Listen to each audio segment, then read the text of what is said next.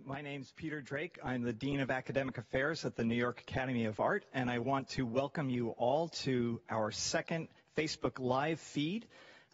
Tonight, for the next 2.5 hours, we're going to be watching 3 of our most esteemed faculty members and one of our most esteemed recent fellows paint from the live model. They will be painting Dan Thompson and Michael Grimaldi.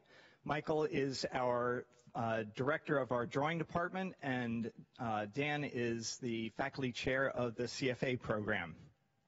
We will be taking questions from our live audience during the evening, and we will also be taking questions from our Facebook audience. If you're interested in questioning or making a comment about tonight's procedures, please go to the comments section on Facebook and enter the questions. We'll get to them as soon as we can. Right now, I want to introduce my 3 fellow moderators. We've got David Kratz, who's the president of the Academy, and also an alum. And we also have Margaret Bowland, who's one of our most respected faculty members. She's going to be joining us in questioning our artists and our models this evening.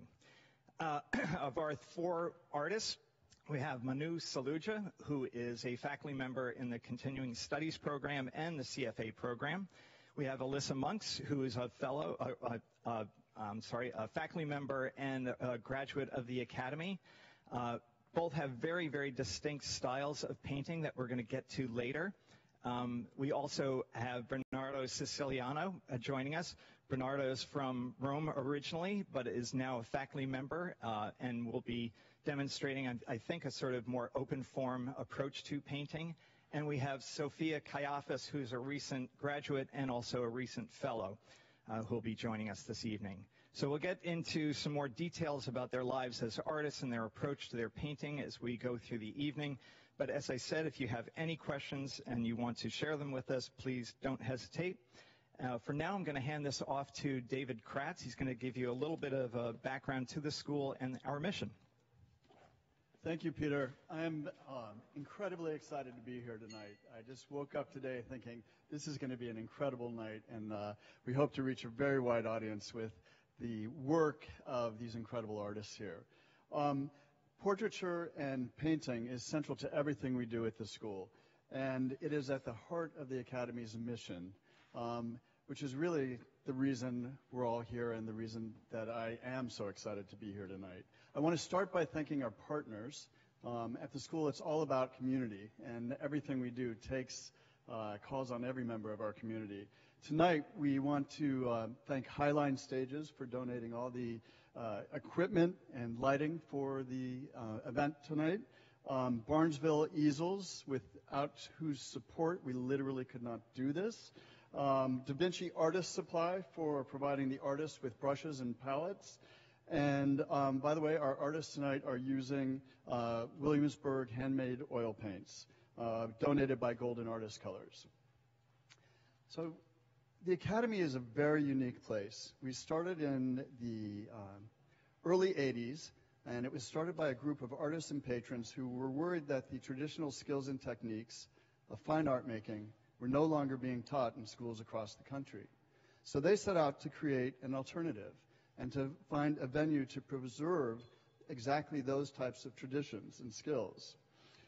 We at the school believe that highly informed, rigorously trained, technically capable artists are in the best position to realize their creative dreams. Working from live models is at the base of the program. We also believe that almost anything you need to learn can be done through that method. And once you learn it, we say to you, that's not enough. Now we want you to go out and do something that's unique and urgent and personal. Now we want you to go out and make vital contemporary art. That's what it's all about here. We believe that you have to know the rules to break them, and then we expect you to break them. One of our earliest founders and supporters, in fact, one of our very first board members was Andy Warhol. And people are often surprised when they hear that he was so involved with the school because they think of him immediately in terms of pop art. But he, too, was a classically trained artist and knew the value of these kind of skills and techniques and needed those skills and techniques in order to do the kind of work that he did and became known for. He also very much believed that there needed to be a place to preserve them, again, in the context of using them for vital contemporary art. On a personal note, I graduated from the school myself in 2008 and had the most amazing experience being here. I know from firsthand how very intense it is. The first year is all about, it's sort of an artist boot camp. It's all about acquiring the skills you need. And the second year is where we ask you to take those skills and develop your own vision. I also know what an important role drawing from the model, painting from the model, sculpting from the model plays at the school. It's at the heart of everything we do. So tonight is really a great example of what it's like to be in a class at the school. I'll never forget my first day when I walked into a class and took up a pencil and started drawing with everybody. It was so quiet, you could have heard a pin drop. In fact, the only thing you could hear was the scratching of charcoal on paper. And people were so intent on what they were doing. At each break, we would walk around and look at each other's work. The first time we did that, the first time we circulated, I was literally blown away. I could not believe how good my fellow students were, how skilled they were, what kind of vision they were, and how unique everybody's style was. It really set us a high standard to get used to and to want to attain. I also couldn't believe how good the teachers were. I remember once being in a painting class with Will Cotton, and he was showing us one of his tried and true techniques of almost painting stripes of color on skin to show a turning. And then he would paint them vertically, and then he would take a fan brush and drag it across horizontally, and voila, there would be incredible skin glowing and turning. He showed it to us. I tried it. It worked perfectly. In fact, it worked so well, I did it 3 more times and ended up with just neutral gray mud. But this is a place to learn by failing and by succeeding and by learning from your fellow students as much as from the incredible faculty that we're surrounded with. So that's it for me tonight. And next we go to Margaret, or Let's jump into the questions, I think. okay. Yeah. Who's up? All right, I was given a group of questions to ask the various artists. I know I can't imagine a more difficult thing to be doing than this, for starters. But the questions are, how do you start? And when you start in a situation like this, what do you think about? Now, one of the thoughts that I have is, if you were this is a classroom situation where you have the models already set up by a teacher. But your job is to try to find something in that setup that leads back to you. Sure. Right. How do you do that? So initially, what I'll start with is just an overall connection with the person that I'm looking at. You know, that's very important to sort of take a moment just to see what kind of connection I have with the pose. And then in terms of the first initial strokes, I'll set about laying it down in a way that deals with placement, you know, thinking about overall placement, and then start to look for certain rhythms. I like to work from, you know, sort of top to bottom and find general rhythms that are flowing throughout. And one of the things I'm very impressed by is you've already got it placed well on the page, and it already looks like Dan in 30 seconds. And is your opinion of the work of likeness in a work? How valuable is it? I think that it really varies with project to project for me. So the word likeness, I think in a way, what I like to focus on a little bit more is more my intention with it. So there are going to be certain moments, certain paintings that I do where recognizability is the goal. But then there are other projects that completely have very little to do with the importance of likeness. I think it's really more the artist's intention. I understand. And the ideas that you bring to it that drive it.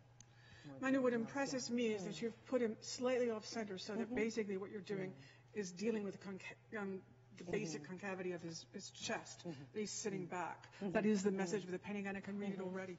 It's very impressive. Well, thank you.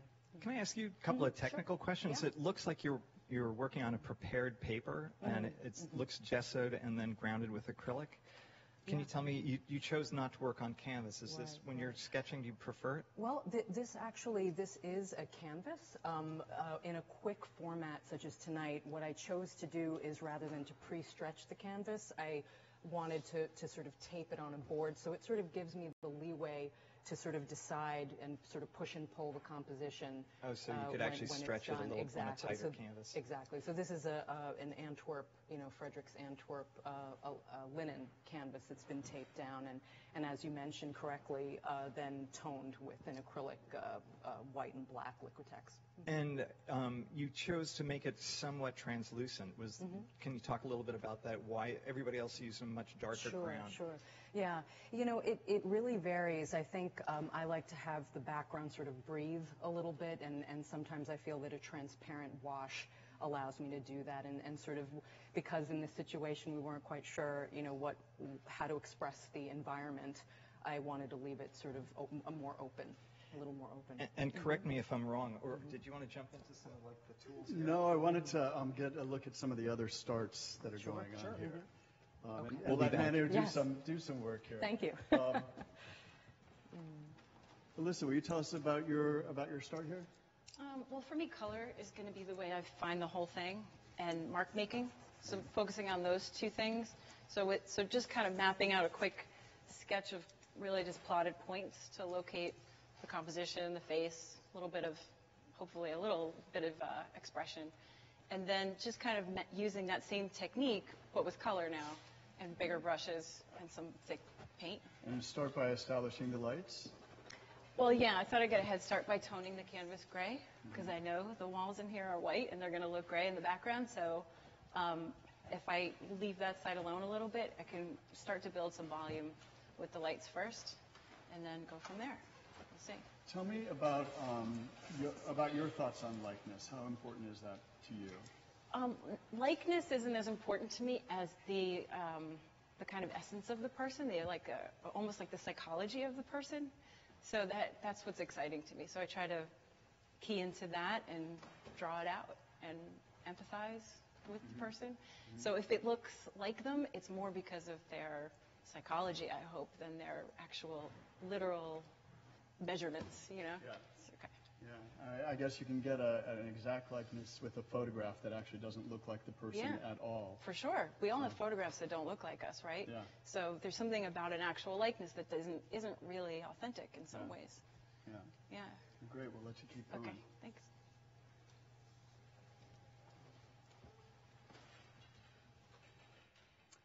Sophia, tell us about your start here.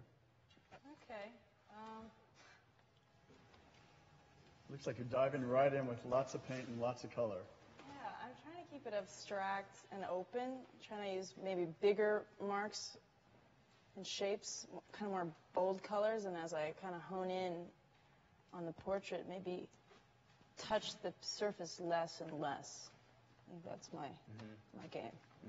Are you pre-mixing your colors, or are you taking them straight out of the tube? I mix them a little bit here, but then a lot of mixing happens on the surface. As you drag the brushes on top of each other, it kind of weaves colors together. Like here you can see this pink and this bluish gray. They aren't maybe mixed in per se, but they're laying on top of each other in a way that you kind of visually mix it. That's a technique that I learned from Bernardo, actually. So. And on to Bernardo. Yeah. Margaret, do you have a question for him? Yes, I do. As I watch Bernardo paint, I'm reminded of a story I heard about Sargent in his Tite Street studio, that he wore out a channel in the floor from walking back and forth. Bernardo, when you are painting, it seems to me that you're thinking of paint literally as flesh, almost not metaphorically, but literally. Yeah. Like you're building a relief. I really like the texture of real flesh. The range of so many colors in skin tones. It's not pink. It's full of everything. And when you put those initial lines down to begin the painting, did you make a decision from the beginning that you were going to do him all the way down? I'm looking at where that would land, to the labeling on his shirt. How did you make that decision? I mean, in general, it's not necessary. In this case, I knew I was going to paint him frontal. Got it. So minor point of reference, which I using it in this case just to basically have an anchor to the ground. And to be honest, David and I were talking about it before, and we said we figured that was exactly the line of the eyebrows. Yeah. And it certainly is. Yeah. It feels very Velasquezian to me. So you're building a kind of monument of flesh. It could be a rock formation if you were a Martian. But it's really quite impressive. Thank you. Can I tell me something, Bernardo? Do you think of yourself as an open form painter? And do you think differently about painting when you're painting from life as opposed to constructing an image? I always work from general masses to details, step by step. So step one is basically vague stains. They are mapping the territory. And slowly, it's like I am understanding the form, I'm working on it slowly during the process. Sounds like a lens sort of sharpening. Yeah. So the form is open because I want to keep everything open because all the time I need to adjust. I don't want to decide that shape is going to be like that at the beginning. It's something that is always changing and moving constantly. Yeah. So it gives you the most flexibility. Yes. So I really like mistakes because through those mistakes I can make it more alive and more vivid. And so that's why I need to change constantly the strokes on it. Yeah. Manu, while we're on the subject of starting up, can you tell us about your palette, what colors you put out and why, and how you arrange it? Absolutely. So some of the colors that I have are both earth colors and prismatic, sort of a combination. And but what I generally like to do when I'm working on a figure or portrait is have sort of a value arrangement from lights to dark setup so that it gives me sort of the maximum ability to control form as I want to turn form as I keep going. Okay. Alyssa, you have colors on here that I'm not even familiar with. Which ones are those? Well, like these. That's my favorite ever color. What is it? It's called Violet Gray by Old Holland, and it's in everything. I think of it as the color of the air. It's literally the atmosphere. So Wow. it shows up in the shadows, it shows up in the background, and it's a nice way to like kind of tone down your color without muddying it. It's like cleaning it almost. Wow. It's a beautiful color. Can I mention something before we go any further? We do have people visiting us on Facebook from Scotland, Canada, and New York City. If you have any interest in questioning or making comments to the moderators, please just put your comments in the comments section on Facebook. Thank you. And Alyssa, I noticed that you're set up a kind of pre-mixed palette. Is it the same thing that you do on every painting? No. I had Dan sit for me for 5 minutes so I could just kind of get a general idea. Yeah. But also, like, it's not really about an exact Yeah. match. It's more about the relationship between light and shadow in terms of color. Yeah. So color relationships have really helped me a lot. Something I learned here, actually, Yeah. that really creates space and volume in a way that I feel really satisfied with, where, like, sometimes value isn't enough. Yeah. So I just wanted to create a few. So it's all about the relationships between the colors, tones, and values. Yeah. And what's your medium? What are you mixing with? Just a little mineral spirits right now because I can't open this jar of linseed oil if anybody wants to help me with that. I'm sure we can get somebody to do that. Yeah. But for right now, it's just a matter of loading. And actually, when I do start, I tend to make that first layer of paint very thick, Yeah. so that there's a lot of texture, and then working over that, the glazes will kind of highlight the texture. Yeah. So it's fine if there isn't too much medium. Yeah. Good.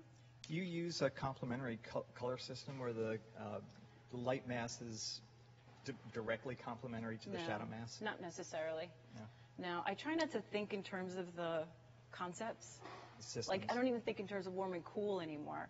I just think of the colors, like the exact color relationships, and then I stick to it. And sometimes I'll design a painting just because I like the two colors that are involved in the setup, or I'll set something up thinking this is going to be red and green, and then I'll make, whatever adjustments to create the color relationships I want to see. Is there something we're using a lot of Williamsburg paint tonight. What are the kinds of things that you look for from a paint manufacturer? What, besides like the pigmentation? Well, yeah, the saturation of it, Yeah. that's good, but also the opacity. You know, sometimes it can be really anticlimactic when you get a new color and then you mix it with something else and it disappears. Yeah. So opacity is a big factor. I also feel like you maintain a kind of buttery quality to your paint. Thanks. Like, yeah, it's something that makes it feel almost juicy in a weird way. Is that intentional on your part? That's what happened to all the butter in France. Yeah. That's why the shelves are empty over there. You know, I think it's so delicious, paint. I mean, I don't taste it, but it looks so delicious, and I want to get that quality. I think it's probably the medium that I use too, which is very little, but I use a Damar medium made by Echo House, and it maintains a certain kind of juiciness and shine as it dries. And a real luminosity. Yeah. I mean, I think it's Old Holland too, that those colors are really vibrant. They really stand up. It's worth the money you have to pay for them. Right. But with the sheen of the medium, it helps it stay wet looking, which helps. And it really is about putting paint on. You know, making color choices and then putting the paint on and letting it stay, not blending it all out. Yeah. So I think that's probably the biggest factor. Sophia, I want to say that I've looked at your paintings and admired them for years, but it's fascinating to watch you actually make one. She's working on a discarded canvas, something I tell every single student I have not to do. However, it's working out brilliantly. And she's basically making this beautiful portrait of Michael against the action that was already laid out on the canvas itself. And one of the things I'm also very impressed by is a single brush stroke she's using on the side of the nose creates a three-dimensionality that really has sort of a cartoon feel, but a realistic one or naturalistic one all in one moment that makes it extraordinarily modern and beautifully effortless. It's really quite something, Sophia.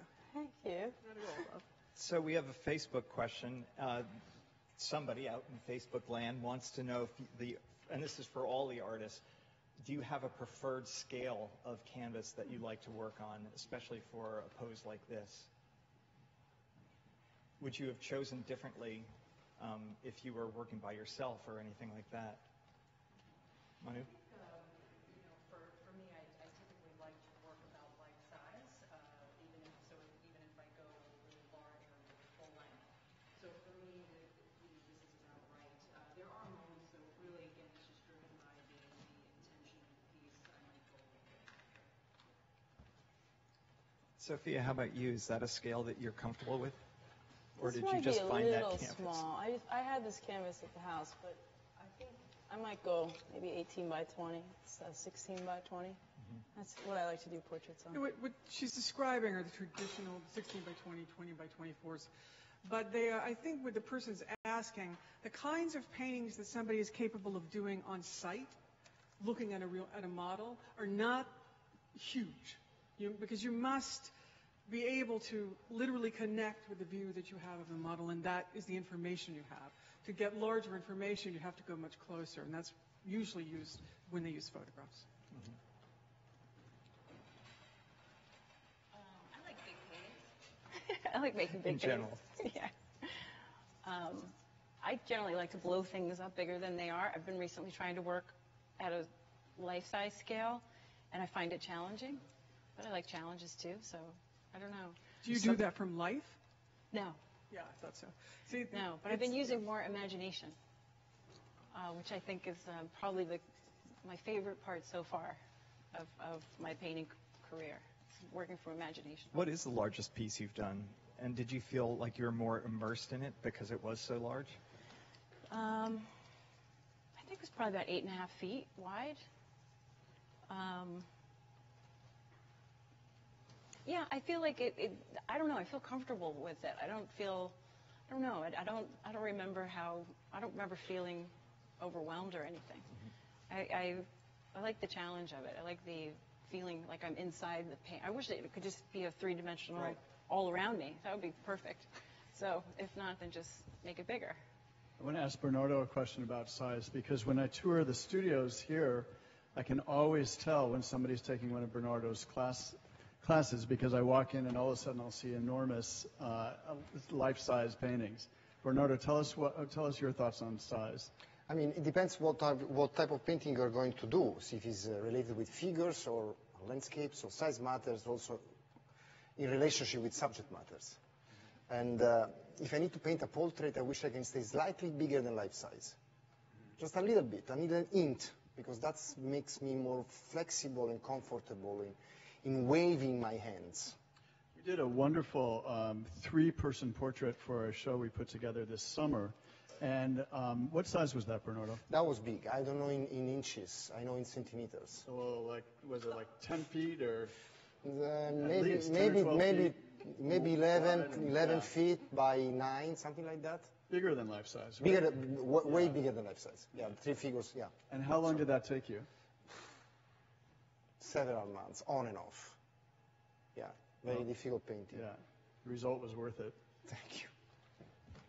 I just gotten a question from someone in the audience that says, why do you tell students not to paint on discarded canvas? And this is for me, I teach naturalistic painting techniques, and one of the things that I'm trying to do is to get them to respect the ground. I take people to the Met, and one of the things I do at the Met is walk people around and show them paintings and let them see the weight of the paint on the canvas. A lot of times there's very little paint on that painting, and a lot of it has to do, the depth of the painting has to do with the way you've got a very thin glaze or 2 or 3 on the ground itself, and the ground is still interacting. If you work on a painting that's already filled in, the ground's gone. One of the biggest problems I think we have is that even though we have students in New York, they don't go to museums. So you look at paintings in books or you look at them online, and therefore Caravaggio, all the darknesses look like black. They are not. They're transparent, translucent. So therefore you have to see the actual one. That's why I'm emphasizing the importance of the ground, because if you go in and nail that ground too quickly, you have no possibility of making any of those sorts of decisions. Now, with Sophia's situation, that I already looked before we started tonight. It's a very thin ground, and Sophia paints alla prima and very heavy. So it's not really sort of the same thing I'm talking about, but I could make that ground work because it's still very thin on the canvas. But picking up cheap canvas and trying to work into it, canvas has only so much life. I like to think of it like a surgeon with a person with an open chest. You've got so many hours in there and you're out. It dies. I mean, you can't. Oil paint is something people think they can just paint and paint and paint. You and paint. can tell we're very serious at this school. We are it's very serious at this die. school, and somebody actually teaches that. Yes. I have a question from Amy Hughes, who's a recent graduate who's watching on Facebook right now from the United Kingdom, and it's a question for my fellow moderators here. Peter, how would you have approached this particular painting? I know your techniques are, and what your way of going is very different. Yeah, I mean, I also tend to start on a neutral ground, but very much like Alyssa, I tend to focus on the light masses for a long, long time. I don't even deal with the shadow masses until I feel like I've established a really successful turning of form and developing the sort of color strategy. One of the things I do struggle with is like how much to let the ground come through. It always feels frustrating to me if the ground disappears altogether, because it feels like, what's the point of having a ground if you're just going to obliterate it? Yeah. Margaret. I completely agree with Peter. I always say to people when they're doing underpainting, it's like the thin relief on a dime. Where the light is highest, you want the heaviest amount of paint, and then you want it to trail off, just like that thin bas relief does to the ground. The ground is incredibly important. If you lose that, a lot of times you've lost the painting. How about you, David? Probably with all these cameras and people here, just with utter panic would be how I would approach it. No, I would always try. For me, it's all about going from the general to the specific, and trying to map out the main, light forms, light masses, and not really getting too committed to anything in particular till I'm just 100% satisfied that I've done all that investigation and it's where I want it to be. So for me, the first stages of the painting are really about that structure and composition and the freedom to change it a lot for a long time. Like many artists, the two of us have discussed when a painting is at its most lively. And I know that we've both felt there have been times when you've lost the painting because you've gone too far with it, and then you have to sort of retrieve it again. Can you talk a little bit about that? Well, are you talking to me or Margaret? You, David. You know, there's definitely times when I have put a painting away for a long time because I feel that I pushed it too far and tried to get really too specific in details that really don't matter in the end. So I find if I put it away for a while and come back to it, it's very easy for me to see those things with a fresh eye. I also sometimes will take, some kind of glaze or something and just cover the entire painting with it, or I'll sand it down to get rid of the details and then to sort of have a ghost of something to start on again. And I always find it's amazing what muscle memory you have with that. Agreed. You know, you get attached to things and you're afraid to let them go because you think, oh, I won't be able to create that again. Yes. But, it comes right back. Margaret. It's true, and also usually better the second time. It's like when you lose something on the computer and you think, Lord, I'm going to kill myself, and then you have to write it, but it becomes much more succinct and clearer the second time. Yeah. I've got a question that says, what are special problems with painting a huge portrait, since I do them? Do you paint a lot of time painting a smaller work and scale it up? The most important part about this is, yes, you must paint the smaller one first. And then I want to say this about scaling it up. I do not eyeball scaling it up. I photograph it, I put it on a projector, and I project up. And then I look at the fact that I must use different tools then. The worst thing that happens to me when I'm a teacher, I'll go into a studio, terrific sketch, student's going to scale it up, he or she uses exactly the same tools they used on the one that's very small. The scale, think about some of the better painters that you've seen, they'll use huge brushstrokes, massive brushstrokes. Those are also the implements they're using and stretching it in. If you scale up, you must scale up your tools as well. And the reason that I project is because I cannot imagine, I always mess it up if I eyeball it. That would be the most succinct thing I could say. Margaret, it's interesting because you just brought up the subject of photography, and you're photographing your own work and then translating it. Yes.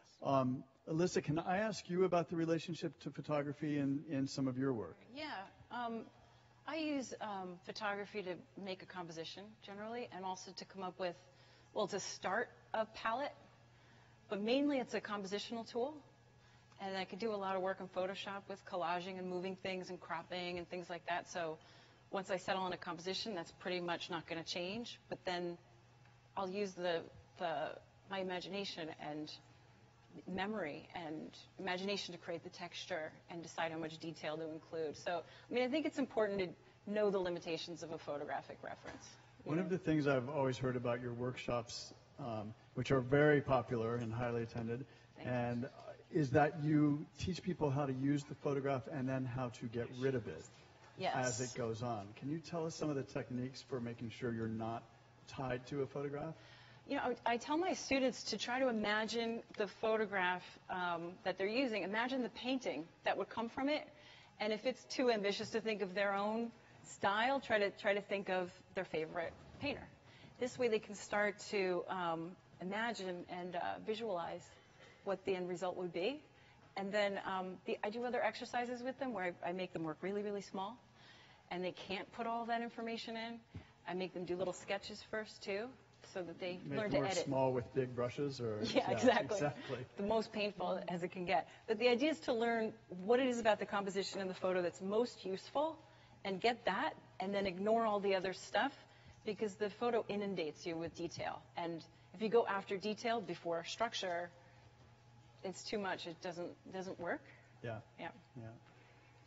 On the subject of brush size, Manu, I notice can you zoom in on her brushes? I notice you're using, in contrast to everybody else, a lot of very small brushes. And soft brushes, too. Sure. Sorry. A lot of soft brushes. Softer brushes, too. Yeah, I've started to sort of, in again, sort of a quick format that we have tonight, I'm sort of maybe moving a little bit faster than I normally would. So I'm using sort of a synthetic brush to get started on. Sometimes I'll work with bristles if the surface is a little bit of a thicker canvas. And I know I have a lot of these little brushes here, but they won't come till much later. You know, in general, I like to keep those are finessing brushes. Exactly, they're the final touches if we get to them. You know, so right now I'm using sort of bigger brushes. So we do have a Facebook question for you. Sure. Is this your standard palette, or do you adapt your palette for each circumstance? It really will be adapted for each circumstance.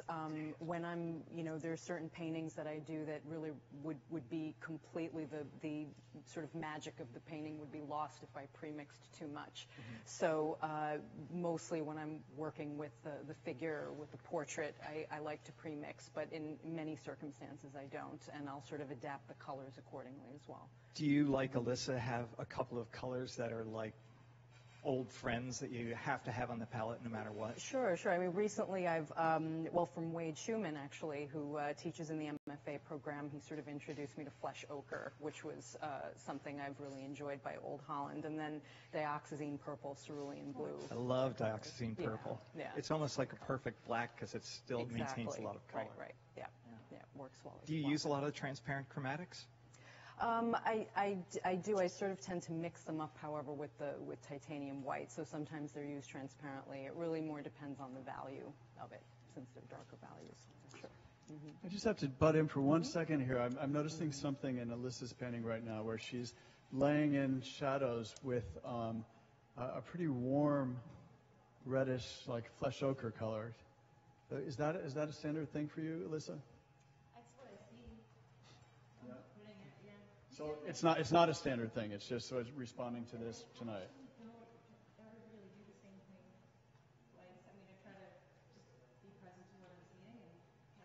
Yeah. I don't know.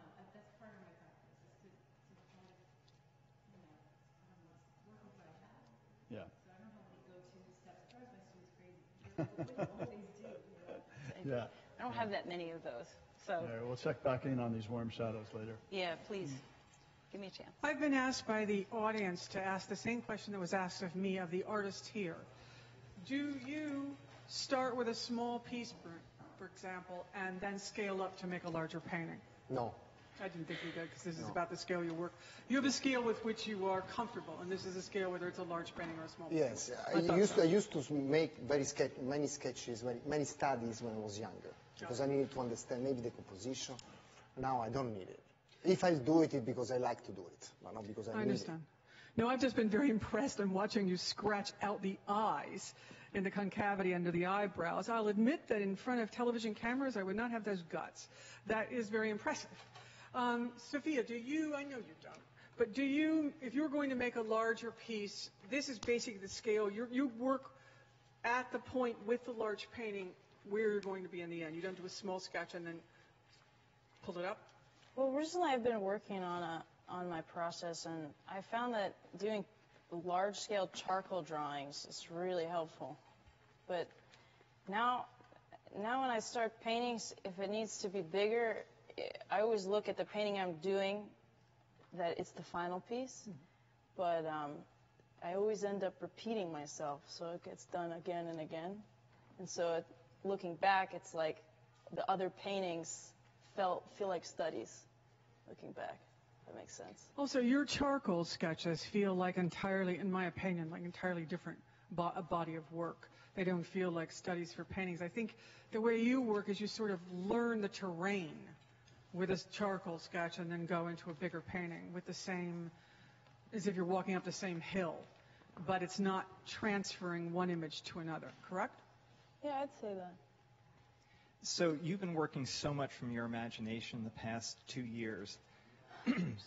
Have you been working also from observation at the same time, Sophia? Yeah, I've been trying to incorporate a little bit of everything, because I think there's something beautiful about confusing yourself and putting yourself in a state of, confusion, loss of control. So going back and forth between painting something from imagination and finding a reference that fits what you started, and then working from life even. It's good to, I think, go through it all in the same image.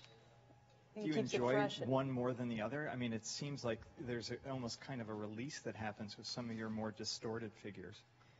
Yeah, I think there's definitely an emotional release that happens there. But when I'm working on something possibly more representational, more from life, it's another release too. There's a relief that I don't have to invent. The invention comes from the technical, and that's fun. But Sophia, you were always inventing. I mean, that's a wonderful. The way you walk the path over and over is always a new way. Thanks. You know what's interesting to me, fellow moderators?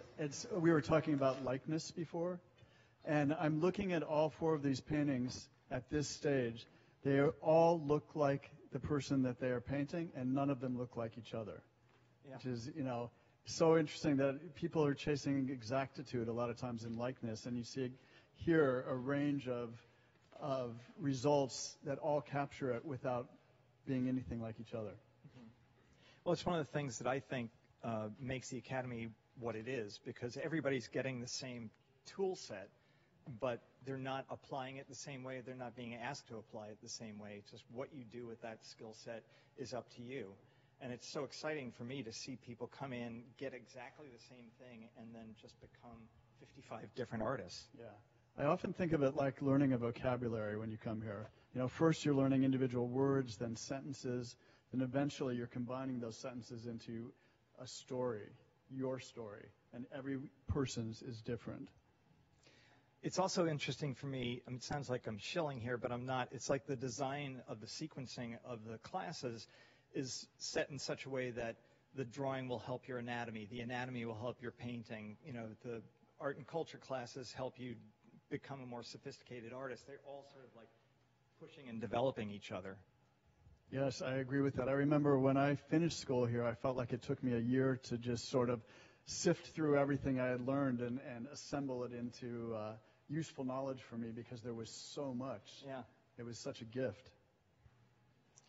Ladies, I've been asked another question. What is your advice for conveying shadows in a portrait? All right. I'm painting naturalistically usually, so what I do is the age-old stuff.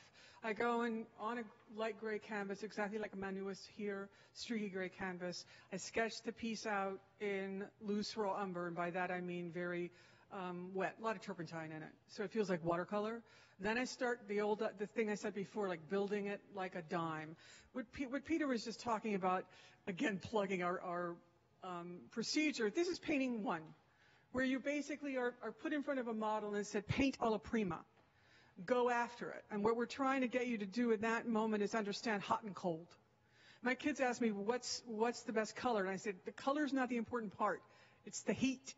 What's hot and what's cold. We're going to read the shadows. It's like the relief on a map. If you're painting in a north light, your lights are going to be cool, and your shadows are going to be warm. That's basically what you're seeing when you walk through the Met. When you're in a painting studio, though, with artificial lights, that's going to be reversed. The point is to be consistent, so that when we are looking at your piece, we understand how to read shadow from light, all right? After I sketch in with what I'm talking about is the painting to curriculum. That's what I do. On a gray piece like this, I'll sketch in the piece, then I'll go in and lay in.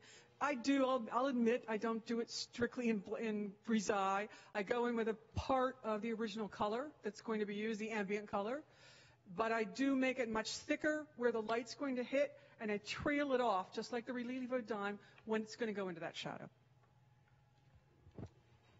Bernardo, can I ask you a question? Talk to me about blending colors in paint. Do you do that on your palette? Do you do it on the canvas? I don't blend. Basically, I don't blend. I like marks evident. And I like strokes.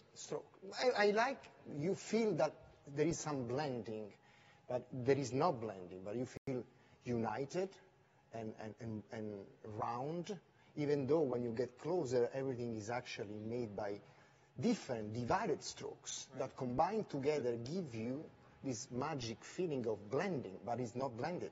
So it remains about painting. But you are blending color before you put it onto the canvas. Right? I'm mixing color. You're yes. mixing color, Yeah. and then, okay. So you're not blending it once it gets on the canvas. I prefer to jump on it each time with different marks, different colors, different tones, and hoping it's going to be fine. Yeah, so that every color there has layers beneath it. Yes. Coming through. Yes. I have a question for the two alumni here. So Sophia and Manu, we have a Facebook question. Who were your mentors here at school, and what do you think you learned most from those mentors?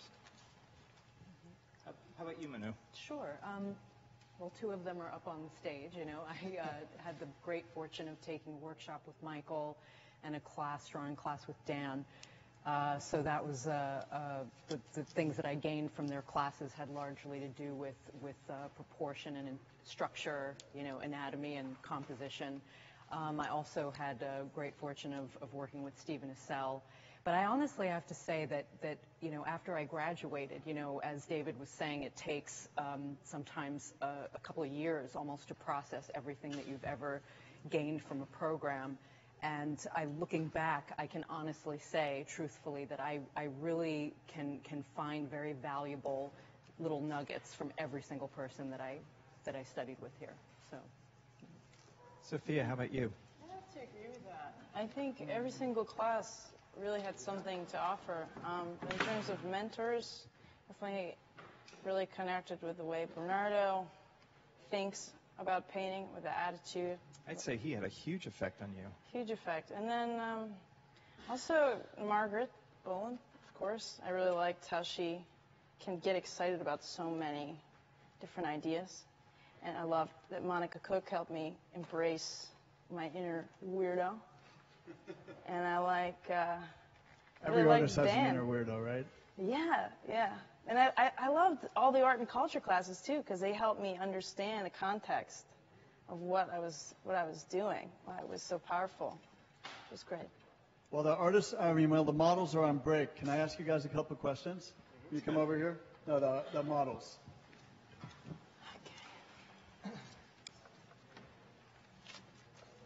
So, Michael, what's it like to be on the other side? It's very novel. It's a new experience a little bit. I've done this before. The way I look at it is the artist-model relationship is really a collaboration, always. So I really enjoy actually sitting for the portraits. It's great. How about you, Dan? How's it feel? Feels great listening to your dialogues. So, I mean, it might be more challenging if it was just silence because you're stuck with your own thoughts in your own head. But listening to your thoughts in your head is kind of fascinating. We sometimes talk about what makes a great model in the life room. It seems a consensus that a great model knows how to emit. And so I don't know how to do that. I'm not sure I'm qualified. But thinking about the sort of energy in the room and trying not to look stale, I find I can't sit totally still or I'll go stale. So. I think with the idea that we're collaborating with these guys too is part of it. Where we're not apathetic about this. We've all had unfortunate situations where you've had an apathetic model, right, and other ones where you're completely inspired and really feeding off of each other. So, and I think that we're just really jazzed about this. So. Can I ask you a question also? I mean, the complaint I hear the most from faculty members about models is the ones that just can't sit still or they'll fall asleep. And are you at all more sympathetic to models now, just from a longish pose like this? Yeah, but, somebody who can't totally sit still, you can see around the form, so it's not like a photograph. You get this wonderful kind of vision within reason.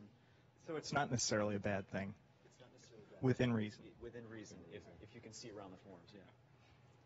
I think everybody should do this too, to really get an appreciation for what occurs, what goes into modeling, and things like that. Yeah. How's it feel to be looked at? Oh, it's fine. What about you, Dan? I get looked at by my kids a lot, so I'm okay with it. Are you at all curious to just, like, walk around the canvases and see, or do you feel like that would have a biased effect on the painters? I don't know. I'm not sure. What do you think? You looked already. It doesn't count. I can't help but peek. I'm just really, I'm stunned in this very short amount of time. Up there, what's occurring? Okay, you looked. I gotta look. Yeah, I feel that way too. I feel like I'm stunned by the results already in this short amount of time. It's incredible.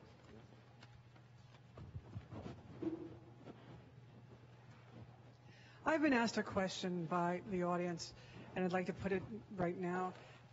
They say, do you believe a painting must get worse before it gets better? One of the things that it's important that we create scenes like this, settings like this, is so that you can see a work in progress. I'm self-taught because there was not a school like that. I'm so old, there was not a school like this when I was a kid, and did not know the very important fact of where I was in the process. So I threw away paintings that were just in the middle. I didn't know. I thought they were ruined. But I looked back at them after a while and I realized that's why you need a scenario. That's why you need a teacher to show you, no, it's not supposed to get worse before it gets better. It stays in large masses before it goes to detail. I started painting with one eye. I would finish one eye on a 6 by 4 foot canvas, then make a measure over to the nose and paint the next eye and go like a snail. Now you can imagine the disaster. But I had no other way to work. But you're now watching. I'm looking at Alyssa right now lay this canvas in. She has not gone in with any of the detail into the eyes or the mouth, but I already, not only do I feel Dan in this, I feel a mood to him. And I also have the way she's situated his head on the canvas is already giving me a feeling of what she feels when she looks at this man. That's the important part. No, a painting doesn't get worse before it gets better. It comes up in stages. So, Margaret, how did you break that impasse where you were talking about, truthfully, the how you were painting, going about it wrong? All right. Before 9/11, you could walk into the Met with a bag and nobody said a word. I would make little paintings and go in and pull them out of my bag and put them up against the paintings I was trying to emulate. And it was, of course, a disaster. But I would then go home and pick a painting, like a Degas. That was the first thing I did, sort of successfully, was a Degas. And I chose a model and put the model in the same position as the Degas painting was. And I did my own work with the same lighting and tried to emulate his painting, but using my own figure. I love that. So you were making those old masters teach you currently, yes. Even if they weren't around. Yes, absolutely. So, Manu, I have one more technical question for you. Is the fact that you put this canvas on a board so that you don't have the spring of canvas? I see everybody else's brush bouncing off the stretched canvas. Yeah. It was really more in regards to having flexibility around composition, but yeah, having some of the resistance gives me a little bit of snap with the brushes. Right. And also the kind of paint that I have on the canvas, which is a little bit more thickly applied, is from Williamsburg. So they have this really, really nice consistency to them. I think the quality of the paint has a lot to do with the filler versus the actual pure pigment. So with Williamsburg, I also get that sort of the nice click on the brush on the hard surface. Yeah. And I've always thought of you as a closed-form painter who is still atmospheric. Is that something that you strive for in your work? Well, I do. Atmosphere is very, very important for me to achieve. I largely think about edge handling and how to inject sort of that third dimension that we're looking for, projection and recession. So working in a more closed form manner gives me a little bit more flexibility with edge handling. Great. Alyssa, can I interrupt you for a sec? Yeah. So you're an Academy alum, but who were your teachers and who were your biggest influences? Well, what really was the deciding factor was looking at Vincent Desiderios' work. I mean, this is now 19 years ago I started here, and it was him that I looked at his work and I thought, this is what I want to learn. I need to talk to this guy, so I'm in. But as I got here, I had these fantastic conversations with all my faculty members. Wade Schumann was helpful. Watching them paint was the best. I mean, watching Vince paint, you could really feel like the pressure of the brush and the sensitivity to the material, and that changed everything for me. I mean, subtlety. Who Yeah. thought it was, interesting? It's Yeah. amazing, right? What about the? Can you boil? I know you learned so much while you're here. Can you give us a couple of your biggest takeaways from your time here? Certainly subtlety, which I had no clue that there was more values than just light and dark. Turns out there's more to the value scale than that, and that was a big thing that Vince helped me with. Understanding turnings, that was Wade helped me with that, and half light, that was both of them really. John Jacobsmeyer helped me think a little bit more analytically about my work. God, I don't want to leave anybody out. Gosh. You'll have more. We can come back to it. Yeah. There's a lot of great There's so influences much, here. yeah. Bernardo. Yes. Tell us about your training and how you developed your painting technique. I am a self-taught. I started painting when I was very young in my house, my parents' house in Italy, long time ago. My first teacher was my mother. Your mother was a painter? She was an illustrator, but she was skilled, and she was very smart in giving me nice, good tips when I was young. And then I basically kept painting. I didn't go to any school. The first time I went to a school was as a teacher here at the academy.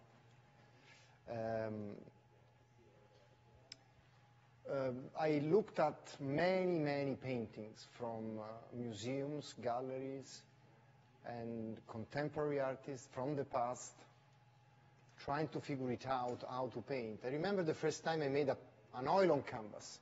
I was very, very young. And instead of using linseed oil or stand oil, I used olive oil. So That's because you're Italian. Maybe. The painting is still wet, I think, and it's past 30 years ago. That's great. I have a Facebook question for everybody. In general terms, the question is, when is it appropriate to use a projector, or is it ever appropriate to use a projector? How about you, Manu? Well, I think that projectors in and of themselves are not evil. What I look to do, I myself do not project. I've come away from that to just really do my own preliminary sketches first. I think if you're projecting your own work, that your own preliminary sketches, there's something that's a little bit more in touch with what your intention is. So I think where it's just a labor-saving device, really. Exactly, and I think being able to save some time is there's certainly nothing evil about projectors, but for the most part, I think it's especially useful if it doesn't take away from what your idea is and what your intention is. That seems to be. I've heard that from a number of artists over the years, that doing a drawing, a line drawing just to sort of lay out a composition, and then using the projector to project, that just makes sense, because it's just a pain in the ass to blow the thing up. Right, yeah. Alyssa, how about you?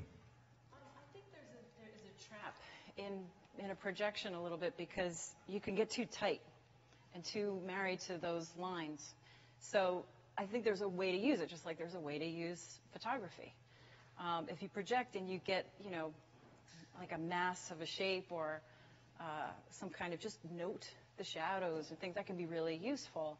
But if you're in there, I think for me personally, if you're in there trying to get every single thing, then you seize up in the painting process, because you got these lines and you feel like you have to maintain them.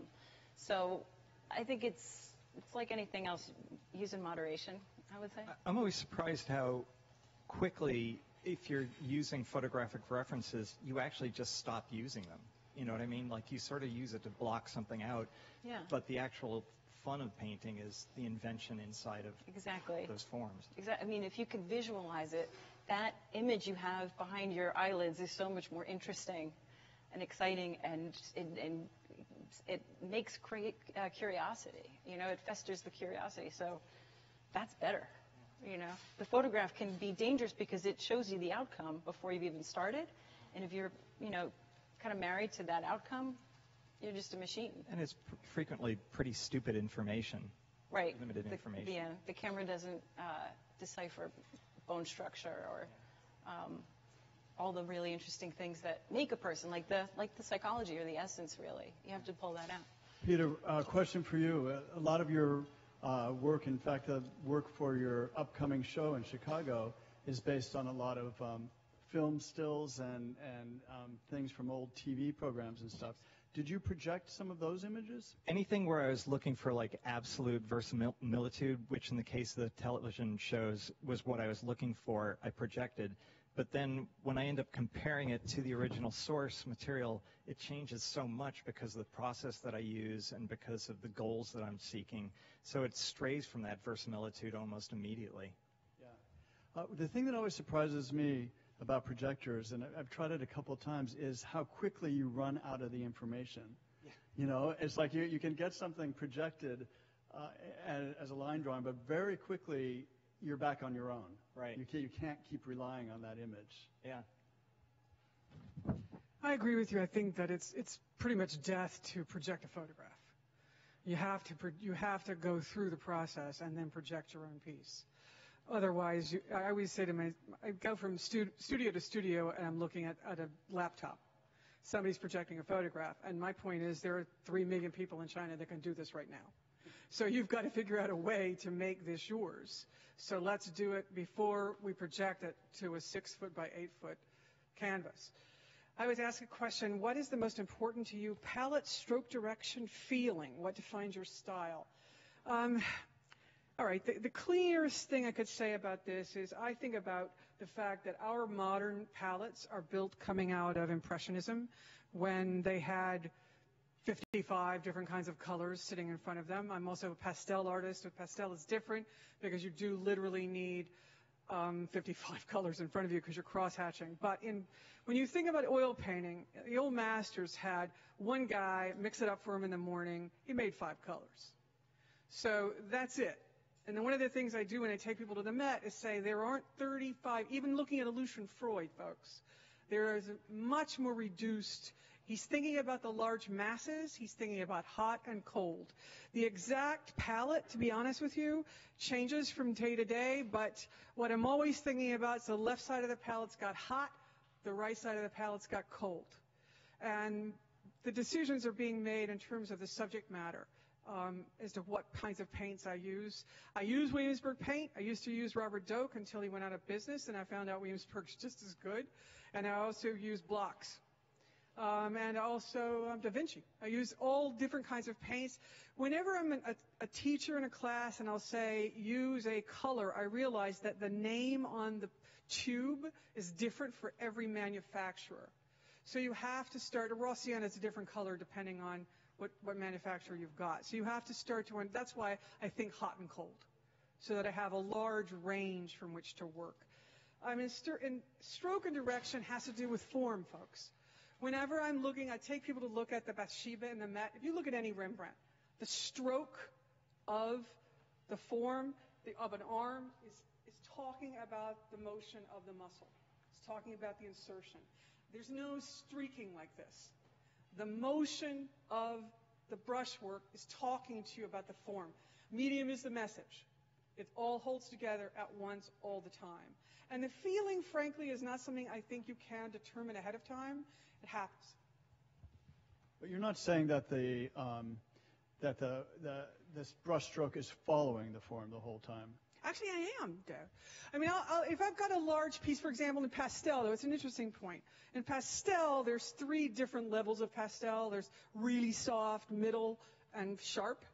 And I'll block in a large pastel, you're right, like in just masses of tone. And I'm only starting to think about the form when I start going into the middle range pastels and to the smallest ones. But they must, almost like, Peter does it. All of the marks when I'm looking at a painting of his, they are all in service of the form that I'm looking at, whether it's a drum, the head of a little girl, the mother next to her. The literal brushwork I'm looking at is in the same world as the form itself. It's an interesting point, and I take your point about it being in service of the form, but not actually necessarily following the form. Like I'm looking at Bernardo's work here right now, and the strokes are going a lot of times in violent opposition to the form. And so I think, both can work. No, I hear you. I've just been asked to shut up and ask the artists more questions. Manu, what do you think about, what do you think about in terms of the same questions we were talking about? Sure. Brushwork. Yeah, I think that brushwork, I sort of work in a similar way to what you were describing, where especially in more of a quick situation such as this, I'm really looking to bring a vitality to the brushwork and wrapping it around forms. Really thinking about pulling up certain forms that are in the chin or what have you, just to really have them help describe the form. And when I look at it, I can see it done in clay, immediately in terms of the planes. Alyssa, let's go around the room. Other people can do this, but everybody wants you all to talk about the answer to this question. The brushwork? The question is, what's most important to you? Palette, stroke direction, feeling. Yes. No, I hear you. I ahead of you. Be a little more explicit. I mean, really, all three of those things really matter. I don't know that we need to hierarchy. Well, I don't think they're asking for hierarchy. I think they're asking for how does one serve the other. I think the color relationships for me are a technical thing. So that's like the Apollonian. That's the organization. That's the way to create a container. The emotional part is, and the brushwork, actually, the brushwork is where the emotions come through, and that's the Dionysian. That's the chaotic energy. That's the 4-year-old kid who wants to play, and that's where the emotion is coming through. So I feel like I agree with you. You need them all. There you go. Done. Sophia, there's a Facebook question for you. What was the hardest thing when you came to the Academy for you to unlearn? To unlearn. Huh. Well, to unlearn, I think when I came to the Academy, I was so ready for a change that I was just desperate to learn anything. And I kind of let go of everything. What I had to learn was how to trust myself and believe in it, in my, vision or an idea, carry it through to the end and be okay with what it was, kind of accept it. That's what I learned. I don't know if it's more unlearning or learning. Bernardo, will you talk to us about the question of brushstroke, following form, dissecting form, all that kind of thing? I think everything is important, same way. There is no one thing better than the other. You need to combine the way you draw, the way you paint, the way you use your brushes, the way you manipulate texture, the way you combine warm and cool, the way your eyes are capable to resume in few strokes something that is so complex in front of your eyes. So it's a very complicated job. So it's the range of tools you need to use are many, and you need to have a sort of control and lose control with them all the time. I don't think there is one thing more important than the other. Yeah. Here's a question from Mike writing in on Facebook, and he's asking, do you listen to music while you paint, and does it influence your work? I listen to music. I blast music when I paint. You blast music. What do you blast? I blast. I study music, classical music, but I tend to avoid classical music when I'm painting because I like it too much. I get too much emotionally involved. So I tend to put very stupid songs. Like? I don't know. You name it. Whatever. Anything very silly. Yeah. Purple Rain, I like that. Sophia, do you listen to music? Sometimes. It just depends. Depends on the mood. Alyssa, what do you do? What do you listen to? Yeah, I'd say depending on where I am in a picture, sometimes the music helps me, just kind of get out of my own head, and that's good. But other times, I need to be more focused. So, I don't know, maybe a podcast could kind of be the right amount of distraction and not too much. I don't know. How about you, David? I love listening to music while I paint. I like listening often to world music, not necessarily stuff I know, so that I'm not attached to it or following it. It's more creating a environment for me. What about you, Manu? Do you listen to music? Absolutely. I do. And It really just depends sometimes on the kind of painting that I'm working on. If there's something that's more atmospheric or loose, I'll completely listen to some pretty crazy stuff. But then, like Alyssa was saying, if there are more quiet moments that I need, I might put on some classical music or listen to a podcast. But yeah. Stone cold quiet. No music, no voices, no neighbors, just absolute silence. It can't work any other way. And just the loudness of your own thoughts. Yeah. That's nasty. I want to ask you guys, everyone here is painting in oil. Do you choose always to paint in oil over acrylics? This is a Facebook question also. Yes. I like oil. I think I used to paint with acrylic, and the more I painted with it, the more I kind of understood that I was painting with plastic and how much it was holding me back from experiencing the translucency and the vibrancy of oil paint, and also the amount of time that I could spend on something. I could increase the time. Oil gives you a lot more time. Yeah, I really enjoy the oil paint more now. Bernardo, did you ever work in acrylic? No, I really don't know how to do it. And I think Peter is a genius by using the way he is able to manipulate texture with acrylic. It's such a difficult type of material.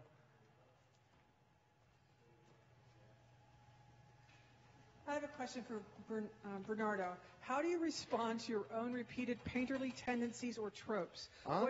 Excuse me, can you repeat? It says, how do you respond to your own repeated painterly tendencies or tropes? What do you do when you feel that your style has become default or a crutch?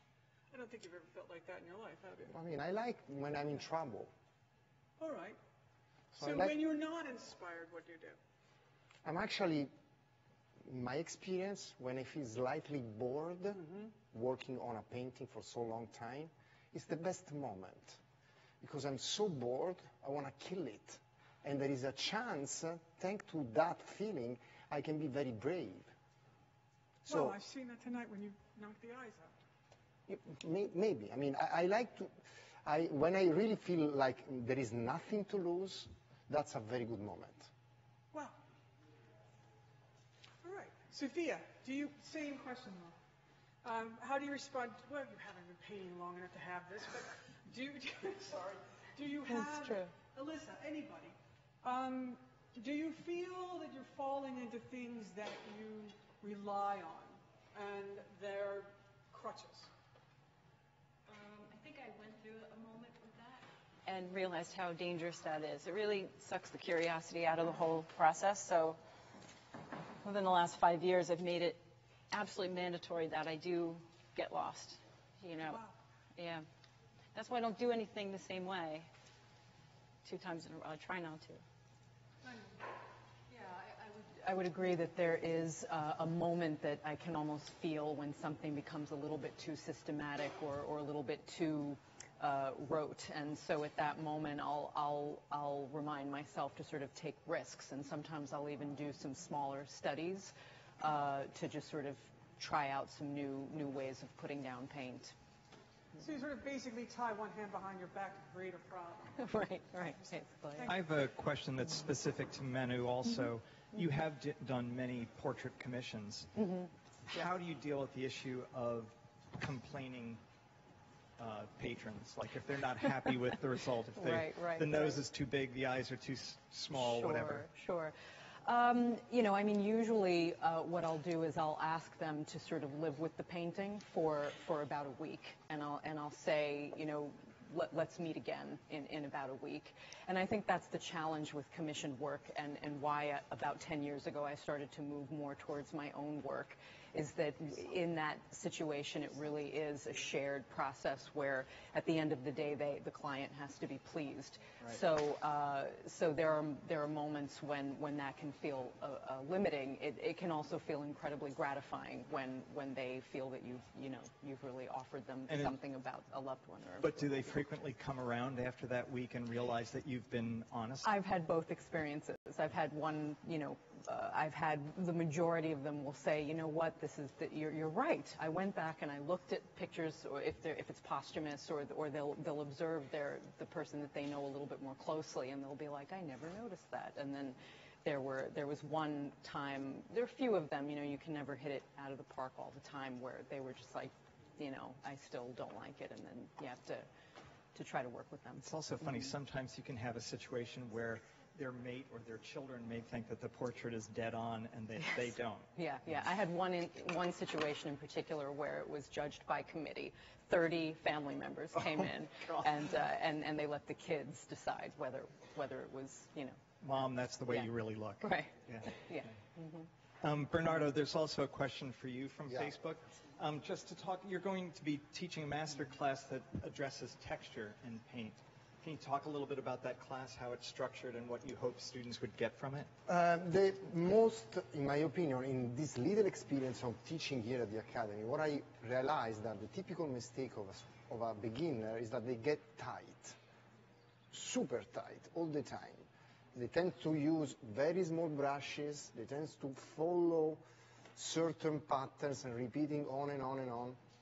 So I asked them to break through by changing approach, changing brushes, very big, because that forced them to feel very uncomfortable and wild, and so finally they are not allowed to be timid, because the brush is big, and there is a lot of chunk of colors. So they lose control, and thanks to this losing control, and maybe making ugly paintings at the beginning, but that helps them to really break timidity.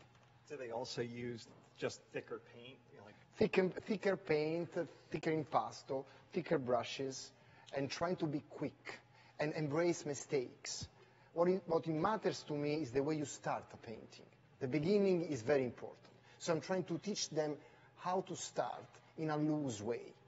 So this is just sort of a follow-up question, but what are your favorite shaped brushes? Like what scale brush is sort of your ideal? No, for myself, no, I use the whole range. I actually use very thin brushes and very thick. It depends on what's going on. Do you use brights? Do you use filberts? Do you use rounds? All of them. All of them. For sure, when I start, I tend to use bigger brushes because I need to cover a bigger area. And then eventually, slowly, step by step, since I start from the general masses, I will use smaller brushes for small details. Okay. Can I get a camera shot on Sophia's painting right now? Because she's come to a point where she's saying to herself, this is done now. And I'm going to start another one. Will you talk to us about that, Sophia? Sure.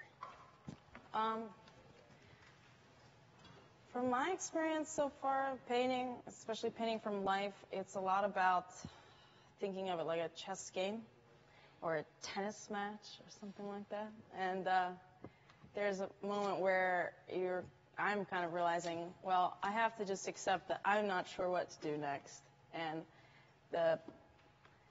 taking a risk and possibly destroying what I have is worth more than keeping where it's at. And so that's kind of what I'm going to do when we get Grimaldi back up here. I'm probably going to take charcoal to it and draw a little bit and just let it be. I think that's enough. I'll probably just do another one and have fun. You're going to draw on the wet paint with charcoal? Yeah. And that's to do what? I'm not happy with the drawing, and I think I could settle some arguments with it, if that makes any sense. So in that sense, you're saying you're finished with this, but it's not finished. Yeah, it's done with me. It's done with you at this point, yeah. Great. Well, that's great because we'll get to see you start another one. Yeah. Which will be interesting to see. Are you going to do Michael again, or are you going to do Dan? Depends. I have to take a look. I think probably go back into Michael now that I have a good understanding of the light and the colors. Yeah. You can probably be more bold and more ridiculous in the beginning. Kind of let go a little bit more. So if I understand you correctly, you're saying you're stopping when you're not sure what else to do, like when you feel like you've reached the end of your knowledge on that particular piece. Yeah, and I'm kind of weighing whether it's worth it to possibly ruin what's there or keep where it is and just walk away. Yeah. And that you might walk away for a while and then return to it as you got more thoughts on it later. Yeah. Well, it's a great looking piece of work just as it is. Thank you. Thanks. It is, David, but speaking to what your point, I know Sophia, I had her as a student. I would see a painting like that, love it, go get a cup of coffee and come back, and it was totally different. So Sophia cannot be trusted. The fact that this is a finished painting. But it is a wonderful painting, and it's wonderful the way you've used the background to work with the image itself. I'm really interested in the green almost outline on the left-hand side of that. And the whole time you were painting, I was wondering if you were going to knock that back or keep that. And I think it adds a real vibrancy. Will you talk about that? Yeah, I mean, I really love color, and I like starting out a little bit bolder than maybe I should. Is that a phthalo? Yeah, it's phthalo green. But I really believe that all the colors are everywhere you look. Like, you can find any color you want. If you really want to see it, you'll see it. So starting bolder and then kind of honing in kind of gives me more possibilities to build color complexity. And leaving this bit, it kind of speaks to the green all throughout. And it kind of complements this pink orange that's coming back across. For me, that's what I'm excited about with the color. I will say this, Sophia. If we were in class, I would say exactly what David's speaking to.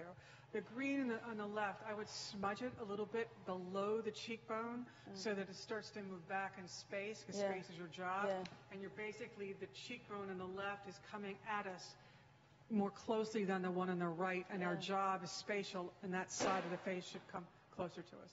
But I know. Thank you. No, I'm going to do it. Alyssa, same question about brushes. Do you use a full range of filberts, brights, rounds, or is there a particular shape that you love? All of them but filbert. I don't like filbert. Oh, it's my favorite brush. I know. We have to disagree on that. But I like starting with big flat ones, and then smaller round ones, and then big round ones, and then I get to like small flat ones. It usually is kind of weird, but that's how it goes with me. Flats and brights, both long and short. Brights, they kind of become brights because they're so aged, and the buildup just keeps happening. But I find like and they have to be bristle to start. That's really key because that holds more paint. The real soft brushes I find are too flimsy to hold a lot of paint, so those will be at the end for detail. I've got a question coming in through Facebook from Betty, and that is thoughts on water-soluble oils versus traditional oils. Manu? I'm a bit of a purist. I can completely understand because of toxicity why someone would use them. And they actually work fairly well, but I have found that with certain mixtures, they tend to, there's just a different feel that one has to get used to. And I guess one positive about them is they can be mixed, I hear, with both oil and with water. So I would sort of opt to use it with linseed oil, if I had to use them. Alyssa, in all your paintings of water, have you ever There is no water in my paintings of water. I really don't like the water-soluble stuff. I like the body of oil paint so much. And as far as toxicity, if you're just using linseed oil or and avoiding mineral spirits or turpentine, it's okay. Just stay away from cadmiums. Even lead, if you don't eat it, you're going to be okay. As long as you're not inhaling the dust. If you sand lead, that's not good. But it's not as dangerous as it seems. And to be honest, the acrylic paints have these mediums that are pretty toxic too. So I think you have to really get to know the materials and be mindful. But I don't want to sacrifice anything for that juiciness of the paint. That's why I got in this game, is the paint.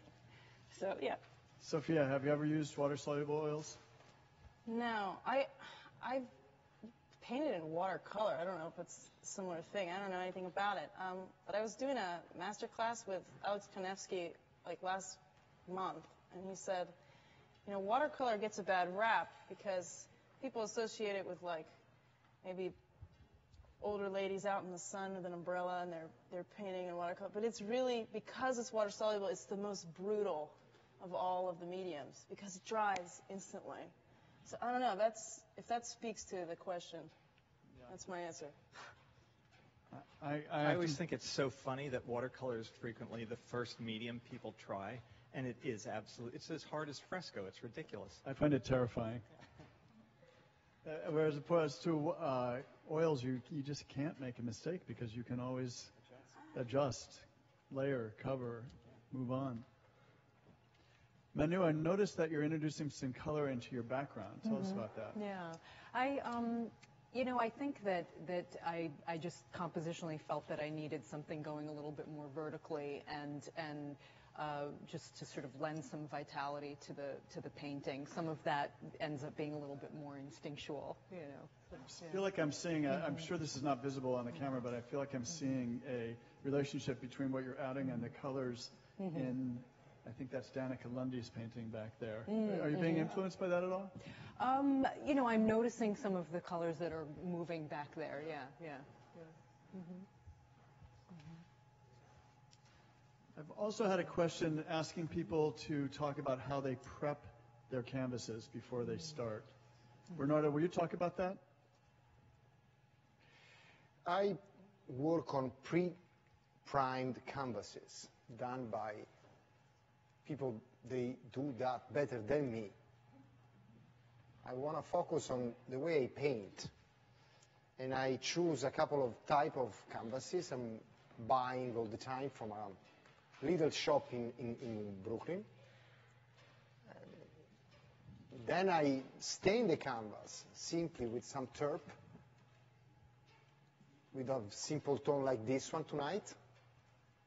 And then a couple of days after, I start attacking the canvas as strong as possible to activate the canvas, the painting, with a lot of texture and a lot of colors.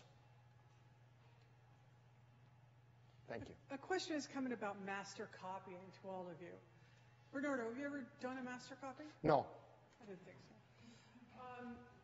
so. Sophia, have you? Yeah, I've done a couple of them for class. I think they're really insightful. I actually just did one with Dan Thompson's Drawing 1 class. The whole class did them. We compared their drawing to the original. Everybody had their pieces up on the wall. And I felt like there's something really incredible about studying the line work, or even especially hatch work, of an old master. Because when you're doing it, you think you understand the language, but you don't. By the time you're finished with it, you're usually more confused and overwhelmed than you were when you started. I think that's good. I think that's the result of, a master's intellect kind of washing over your own, and I think that's healthy. It's a very good answer. I know filmmakers do that. They look at a film they really love, they recast it themselves, they do all the lighting, they shoot it exactly the same in order to understand it. They walk in a master's shoes. What about you, Alyssa? Have you done any master copies? Somehow managed to get through without doing that. No, I've never gone to a museum and sat there and copied a painting. I think it's a great exercise, and when I was in school, my classmates did it, and it helped them so tremendously. I never got to do it. I did it when I was at school here, in a class being taught by Ted Schmidt, and I found it one of the most valuable things, and I learned so much from trying to understand what was in that painting. Manu, have you done it? I have done quite a bit of it. The opportunity first came to me about 20 years ago with John Frederick Murray, who is a very generous and intelligent artist and teacher. And at the Academy here, I think it's one of the longest running opportunities for students to go to the Met with Ted. And it's actually come to the continuing studies program as well, too, which is just remarkable with Johnny Brandau. So it was a really invaluable experience for me. I had a really interesting twist on it in my first semester here. John Jacobsmeyer had a class where we were asked to come in and do a master copy from memory in one class. So you had to just come in and remember what you could of it and paint it. And it was fascinating. God. All right, but that's very impressive. Yeah. I remember one year where I did nothing but copies of the Sistine Chapel for the entire year. And I learned so much from doing that. I was just doing it over and over and over again. What I find fascinating about that, Peter, is that you are one of the most accomplished artists I've ever known. And it's extremely modern work. And yet when you say that, I can feel the solidity of Michelangelo in that. Yeah, it's very important to me. Alyssa, what are you thinking about now as you're working on this painting? It's time to make choices. Time to make choices. Yeah. Because you can't do everything you want to do in 2.5 hours. What are the choices presenting themselves? I want to restate the light and commit to the light that's here and just restate the color relationships that now that I understand them after searching through them, choose. I think this thing that you just said, restatement, is such an important point in a painting. How did you get to that point? When did you start feeling that way, Alyssa, in this painting? Just recently, like in the last 5 seconds. I mean, the thoughts change that fast. Like you have so many thoughts when you're painting. You're kind of just in the moment. So now my thought is I want to work on the eye. It's like frenetic speed painting. So I'm going to try to do as much as I can to get this, to feel some sense of consistency overall. Because it is easy to go myopically into one detail and try to resolve it. And I want to check in with everybody here. Manu, what are you thinking about right now at this point? I'm thinking about how to be mindful of building up the whole composition as well as taking care of the relationships between different aspects of the painting. So at this point, you're starting to think about the composition overall. Yeah, just keep checking in with the composition overall, as well as sort of move towards what's next, how to sort of wrap it up. Yeah. Bernardo, what are you thinking about? Huh? Sorry, I didn't. Are you thinking, Bernardo? I'm just focused on the painting, so can you repeat the question, please? I wanted to check in with you and say, what are you thinking about in this painting at this moment? What's it asking you to do? I'm trying to understand. Okay, for a frontal portrait, what it matters to me at the beginning is to understand the relationship between nose, eyes, cheekbones, mouth. This thing. So more than thinking of the overall painting right now, I'm trying to understand the relationship in the structure between the nose, the eyes, and the mouth. Okay, so you're still really focused on the structure of that form. Not only, also to understand how to get in 3D, how to stick out from the canvas, the nose, going out of it. Yeah. And I wish I can say something about. Yes, I never did copies of paintings from the past, but I really go and look at paintings from the past constantly. I don't feel like to make a drawing from it or a painting from it, but I need to see them. I need to study. I study them so carefully all my life. Especially, starting from Renaissance going to, the 20th century. Some of course, I choose my favorite ones. Talk to us about the story where you saw the hatch marks when they pulled the ceiling down, where you talked to us about before, where you saw that basically it was a very large ceiling that was being restored and it was brought down. Correggio. Yes, please. Yeah, I was young and I was with my father and a restorator in Parma, in a small town in Italy, where this outstanding painter, his name is Correggio, was working during the period of Raffaello, Leonardo, and Tiziano. But he was developing a technique moving towards from Tiziano, but changing really strongly, especially on fresco technique.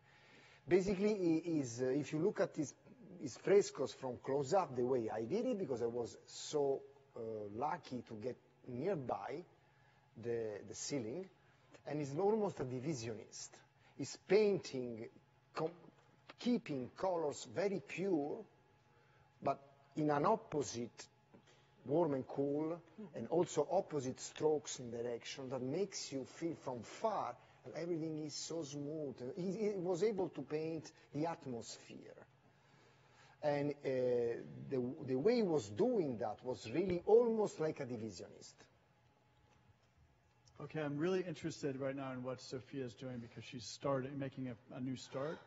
She started, I don't know if this was visible on camera, but she did a very expressive charcoal drawing first and then is obliterating it with a huge brush. Talk to us, Sophia. I'm just making a mess right now. I'm trying, I think I wanted to go in with the charcoal so that I'd kind of lose this preciousness with the surface because it's stark white. Thought maybe if I let go a little bit by drawing, I can paint with a little bit more attitude. Did you start the first one with charcoal? I played around with it, but no. I kind of used the fact that I had the background had a lot of interesting marks on it already. There's a question from Penny on Facebook about underpaintings. I know quite a few of you will work with monochromes first, but do you prefer working in oil or in charcoal if you're doing an underpainting? Oil. Alyssa, you use quite a bit of rub-outs, right? I teach that, but I usually don't start that way. I kind of just put a ground and started with color. Yeah. Manu, do you prefer working with a fully developed monochrome? No, actually, sometimes it really ends up being a little bit more of a loose beginning. And I found that over the years, I more and more like to build up straight away with color. Yeah. Okay, here's a question that's come in through Facebook, and it's addressed to everybody, including the moderators. What's your favorite section at the Met? At that vast treasure trove, the Met. This is so obvious, but Dutch 17th century for me. It's so strong, and it's one of the deepest part of the collection. Margaret? I mean, of course. I mean, I would agree with that. I mean, the best things that the Met, one of the great things about Met as a teaching institution is it has a lot of bad paintings in it. Mm-hmm. So you can see somebody who's done a really wonderful job and then somebody who's really blown it right next to it. So it's very easy to teach. But I was just teaching there last week and found the contemporary section to be the most illuminating part of the Met for me. Susan Rothenberg was there opposite. Somebody had hung it beautifully.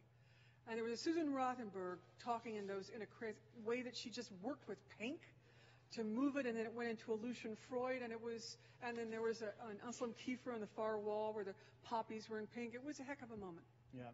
I also love the 15th century Sienese section. It's just so beautiful, and each one of them is so wildly different from each other. Yeah. Bernardo, what's your favorite section at the Met? Rembrandt. Rembrandt? Yeah, there is an outstanding collection of Rembrandt at the Metropolitan Museum. Sophia? I like the modern section.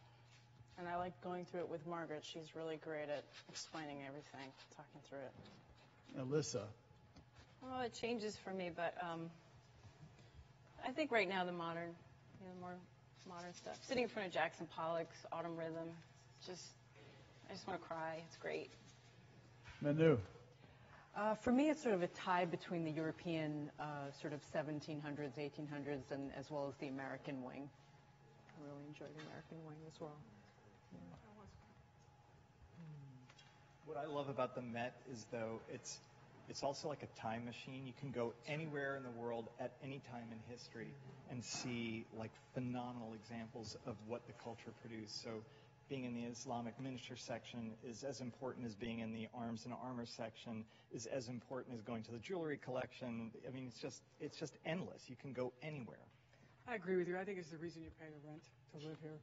I mean, I literally taught myself to paint as far as I can from going to the Met.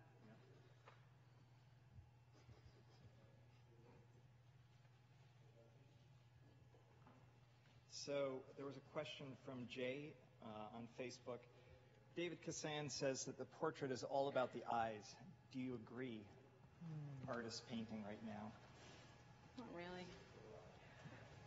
I think it truly varies. You know, it really can be, while most portraits certainly gravitate towards the eyes, I think, certainly Rembrandt made portraits that had, a lot of mystery to to the eyes, they were probably the least painted part of it. So I think it just really depends on the intention.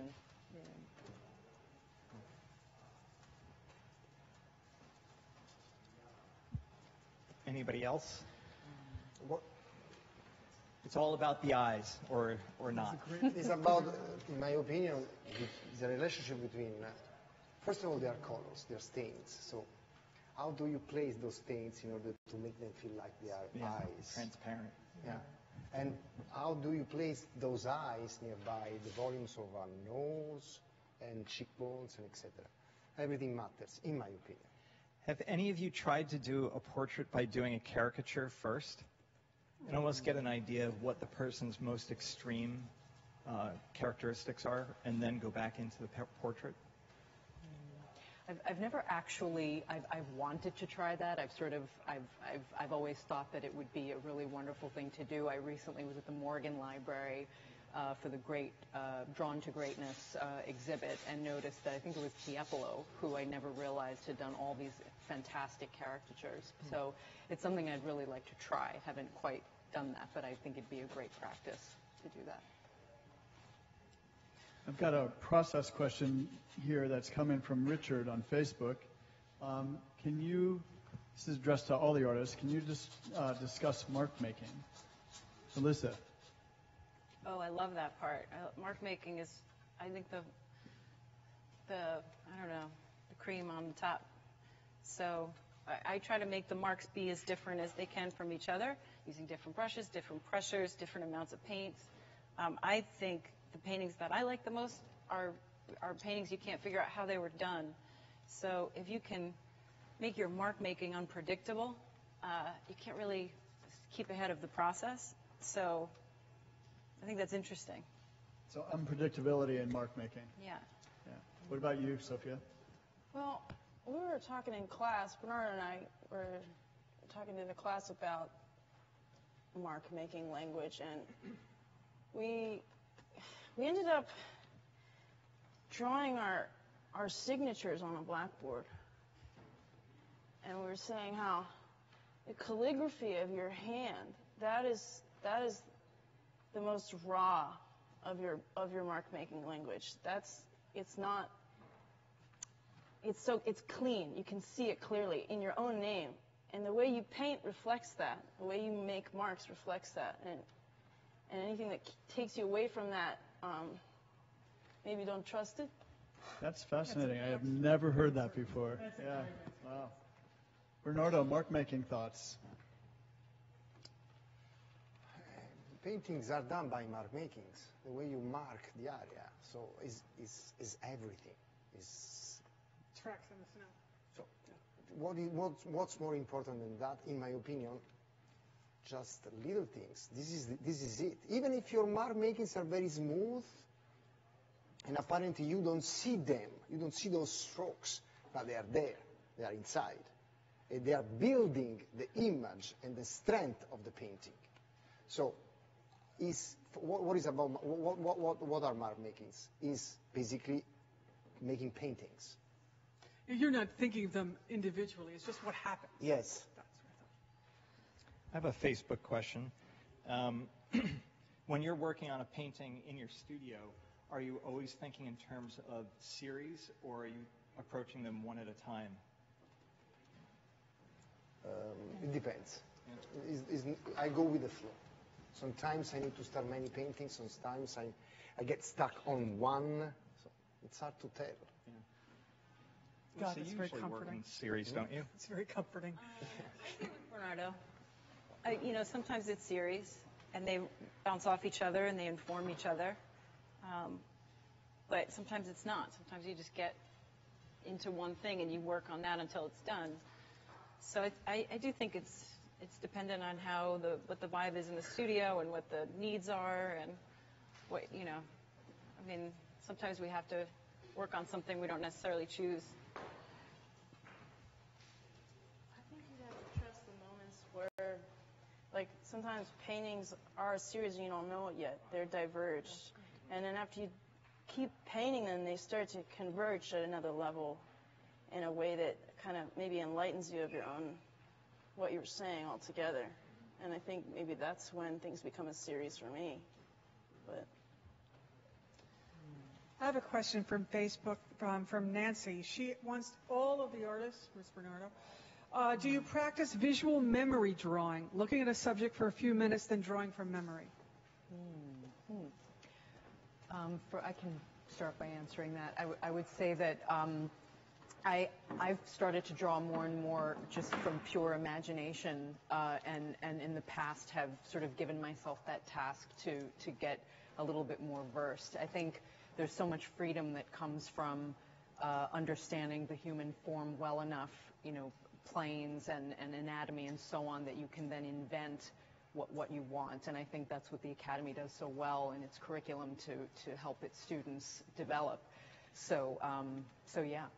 Is that in the service of, so that when you look at the image, the human being again, for example, you look more closely, or is it in the service of doing a more distorted, more imaginative painting after?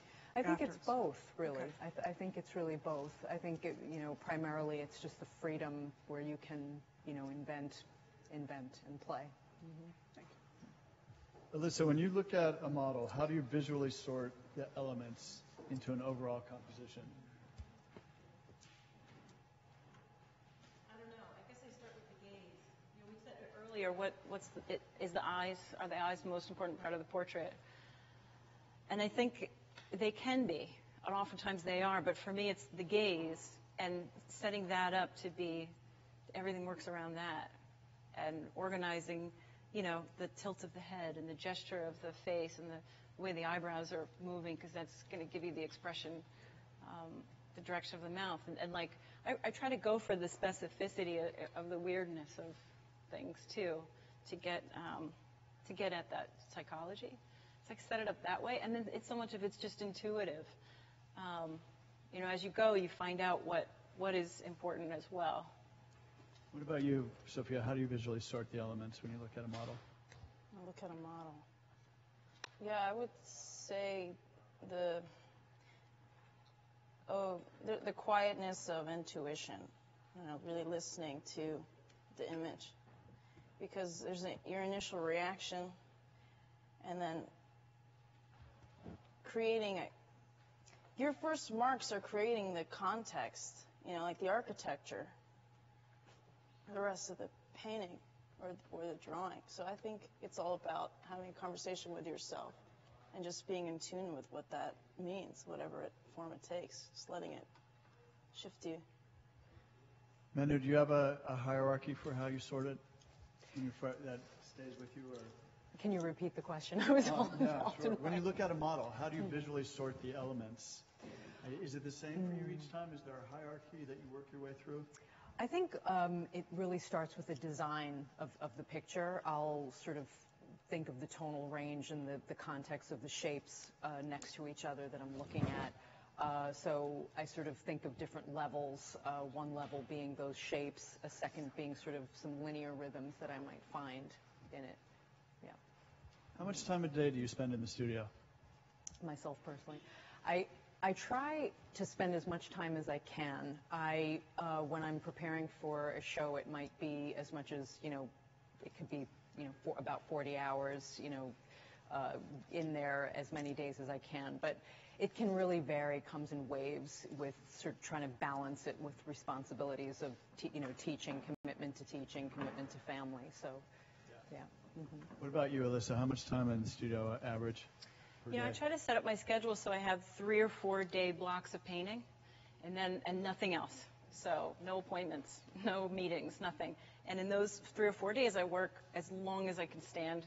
So that could be 14 and 15 hours, which is very satisfying. And then when if somebody sets up a meeting, then I put all my appointments on that day, so that I don't, because I need to get into the flow, and then just put cones around that day. Michael, how much time do you spend in the studio on a daily basis? How much time do you spend in the studio on a daily basis? As much as possible. I have a daughter, so kind of, changes the hours, but usually about 7 hours a day, I'd say, the days that I'm not here. Dan, can I ask you that question? I think it's the same answer as everybody else, but I think it's important to point out that it's quality time, and the way that you engage is really key, more so than the quantity, in my opinion. So, yeah. Thanks. Don't you prioritize when you go into a painting, when your energy is highest, you do the hardest stuff, and then you leave things that you know I put in Miles Davis for towards the end, that you're just basically firming up forms. Yes, you. Oh.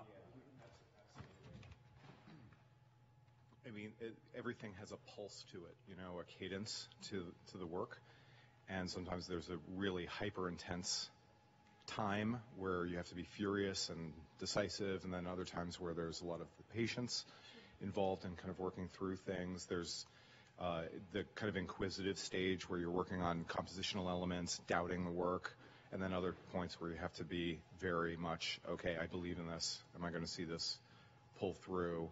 You do that. Then it fails. Then you work it out, hopefully. But that first leap into the studio in the morning, you take that first leap of faith, first thing, right? Yeah, walk in and start working on compositional studies usually, like really ideas that I've had over the night, things from sketchbooks, things like that. I'll throw them out on the table there, look at them, kind of ponder how that might work with them. I'm kind of driven by it's like the cyclical process of the piece. It's got like this intangible magnetism that pulls me in, and I try to get my blood up to the moment that I think is the possible or possibly impossible moment. So I'll build the foundation and then get my nerve up, go for it. If it falls apart, hopefully there's enough time and enough opportunity to recover and resurrect what was there before. So Both of you, that was said both of you like guerrilla soldiers, and I think that's rather accurate. Thank you. I've been asked to describe the summer undergraduate residency program for Vera from Facebook. This is actually a program that we run every summer. It's a month-long program where there's deep instruction in anatomy, drawing, painting, sculpture, 4 days a week. You get a studio at the Academy, a dormitory room at NYU, and basically, a real exposure to New York City as a font of inspiration. But you also are studying with Academy graduates. You're studying with people that have been through the program, that know it well, and it's just a great kind of introduction to the school. Actually, is anybody in the audience? Did anybody experience the summer undergraduate residency program? Yeah, there you go. Every so often, they become MFA students within a year or two. Sure. I have a question from Liz from Facebook that's, all right, it says on average, how many different brushes do you use to complete a painting? To anybody, any of the artists? All of them. Not keeping track of it, though. I'm looking at Bruno's got about 115. All right. What, sorry, I think the answer to that question is all about cleanliness. Keeping your brushes clean is, I think, key. And so having a lot of them means that you can have a lot of mud and you'll still be able to make sense out of it. And then also stroke, like the kind of brush that you have affects the way the paint comes off the brush. It affects how the paint lays. It affects how it reads on the surface. So trying not to get stuck in the habit of repeating a similar brush over and over and over again. You want to try to switch it up. So I like to have different kinds of brushes, different kinds of applicators. That's a great answer, Sabine. Also, let me ask you this. In terms of keeping things clean, do you take the rag in your left hand, between strokes, I'm looking at the brushes that you've got, only 3 on there. Do you wipe off the paint under that brush, under that rag, to keep it clean from one application to the next? Occasionally. Usually, I think you have to be careful, because if I don't wipe it, that means that whatever's on the brush, I have to incorporate into the color I'm going to use next, or I have to incorporate it into the value that's on the canvas already. So you have to do a lot of mental adding. So the more colors and confusions already on the brush, already on the palette, you have to kind of take steps ahead to kind of guess what's going to happen to the paint when you add fresh paint to that. So keeping it clean, again, I think is healthier. It's easier to see what's going on. Wiping it is good. I love you saying that, considering that you really work without a net. I mean, you have 3 brushes there that are in pools of various kinds of paint. One's darkish, one's mid-tone, and one's light. That's what I would say. But you're also depending on the surprise of what's on that brush when you hit the canvas, correct? Right, right. So I just grabbed something off my brush. It's too green and too bright. But I trust that I can bring it back. There's something exciting about that. So we have a very broad question here. I feel like I'm going to get ridiculed for this, but do you consider yourself a Florentine or a Venetian by nature? Are you structural or atmospheric? Ask him. I am going with Bernardo. Bernardo first. No, it's a very complicated question. The answer is going to be long. So I think everybody's kind of both when they are good.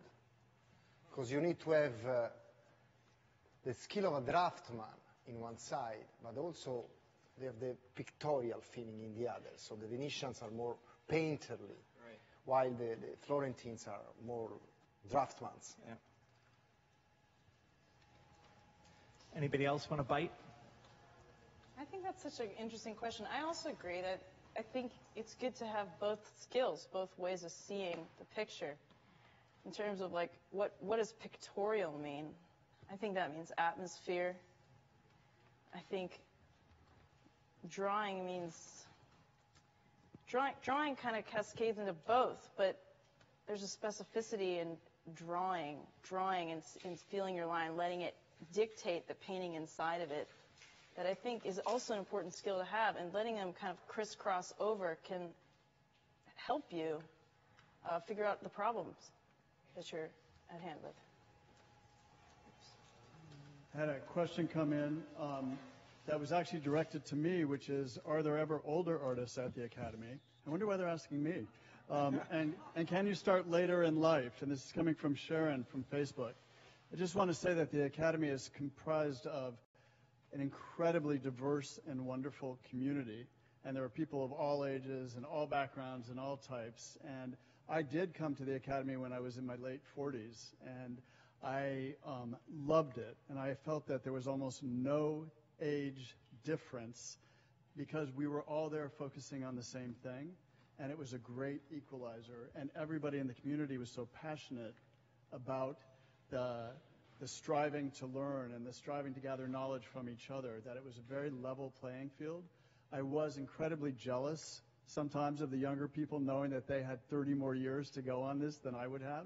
But the first years that I taught here, I had a Norwegian artist who was 74 years old, had basically had a real estate business his entire life, and said the 2 years he spent at the Academy were the 2 best years of his life. I also get women who've raised their children. And that was their, women lead, it wasn't me, it was a good novelist, said women lead sequential lives.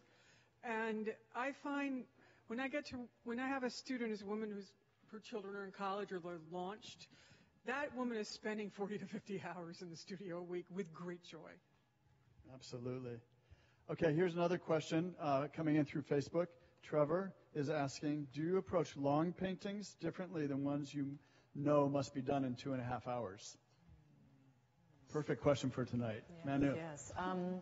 I think there is a different approach in the sense that in my own studio work, if I know that I'm going to have a certain amount of time, I like to do a little bit of more planning. So I'm someone who certainly does, thumbnails and then move on to, sometimes even value studies, certainly color studies. So I think in that sense it would be a different approach. But then when I get to the final canvas, it's probably a very similar approach. How about you, Bernardo? Would you approach a canvas or a painting differently if you know it's going to have only a short time to work on it? Yes, and of course, actually, I don't think for me, it's impossible to make a painting this scale in 2 hours. what I can show is the way I can start a painting, and the way I start the first steps of mapping the area. To finish a painting, it's like being a professional chess player. When you are a very good chess player, you do the first, the second, the third move, knowing what's going to happen in the following 50 moves. That maybe over there seems like you are sacrificing a piece, and the people can think you are making a mistake, but it's actually made there for a purpose that is going to be clear and evident in few steps further. So that's the way I paint. So in 2 hours, what can I do? I just do a beginning. Alyssa, could you address that? Oh, for sure. Yes, there's a very big difference depending on how much time you have. Plus, I mean, you're working from life. You have to consider the model's comfort, and I guess you don't have to, but I do. And, you know, how much time they're going to be willing to give you. So you have to, you know, economize your efforts and strokes and decisions into what you can possibly get done. So there's more of a pressure to plan, which can be really great. So something like this takes some strategizing. Whereas if I have all the time in the world, I can purposefully obliterate things and lose my way so that I can find my way back, which is part of my practice in the studio. I wouldn't do that here in 2.5 hours. So I have an announcement to make. We are at our 30-minute mark. We have only 30 minutes left. We have people watching in Zimbabwe, Australia, Miami, California, and more. So if there are any questions out there in Facebook land, please don't hesitate to share them with us. I have one from Penny on Facebook. Is life as an artist self-indulgent? Not if you are independently wealthy. Right. I would say not really. I think that having to balance, I mean, well, there certainly is, it's a choice that is certainly not like choosing something a little bit more traditional.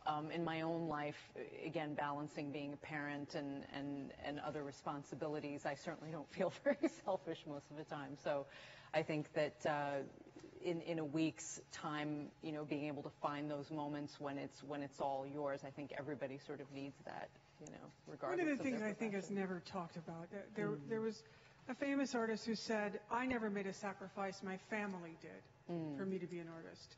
It has to do with where the money's coming from. I mean, one of the things I talk about in class is do not berate yourself for not doing the same amount of work someone's doing. Look for the money. Where's the money coming from? And the self-indulgence is, are you taking that from someone else, or do you have it yourself? Being an artist is a very hard life, but it's complicated when it becomes part of a family's economic package. What about you, Sophia, as a young person? Is it self-indulgent? Oh, I don't know. I don't think so. I think we were talking about this in art and culture with some people, and this idea of risk and what that means to you, how that comes into play. How much risk are you taking is definitely a factor on whether it's self-indulgent or not. So I'll just leave it there. What was the last thing you said? Oh, leave it there. Okay. Yeah. Bernardo, self-indulgent, being an artist? Being an artist is a very tough life. So you need to be brave. And you need to really love it. Otherwise, there is no need to struggle so much.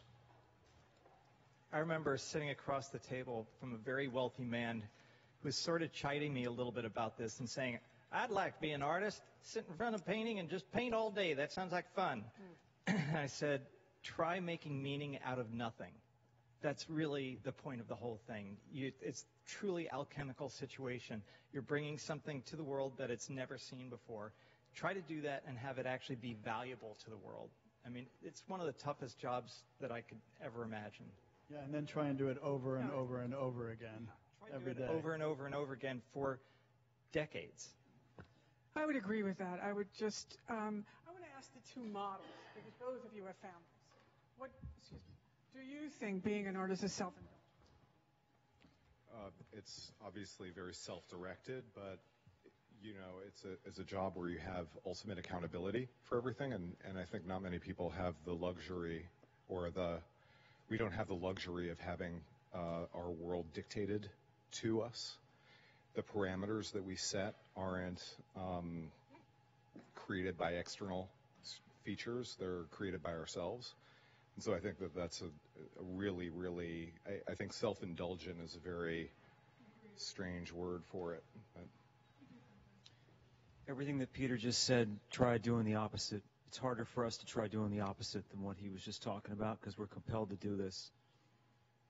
I would agree with that. I once had a doctor say to me, a shrink, say to me, look, most people work very hard to get an education, to learn a skill that they repeat every single day, and they have people around them that are constantly their workmates who are telling them they're doing a good job.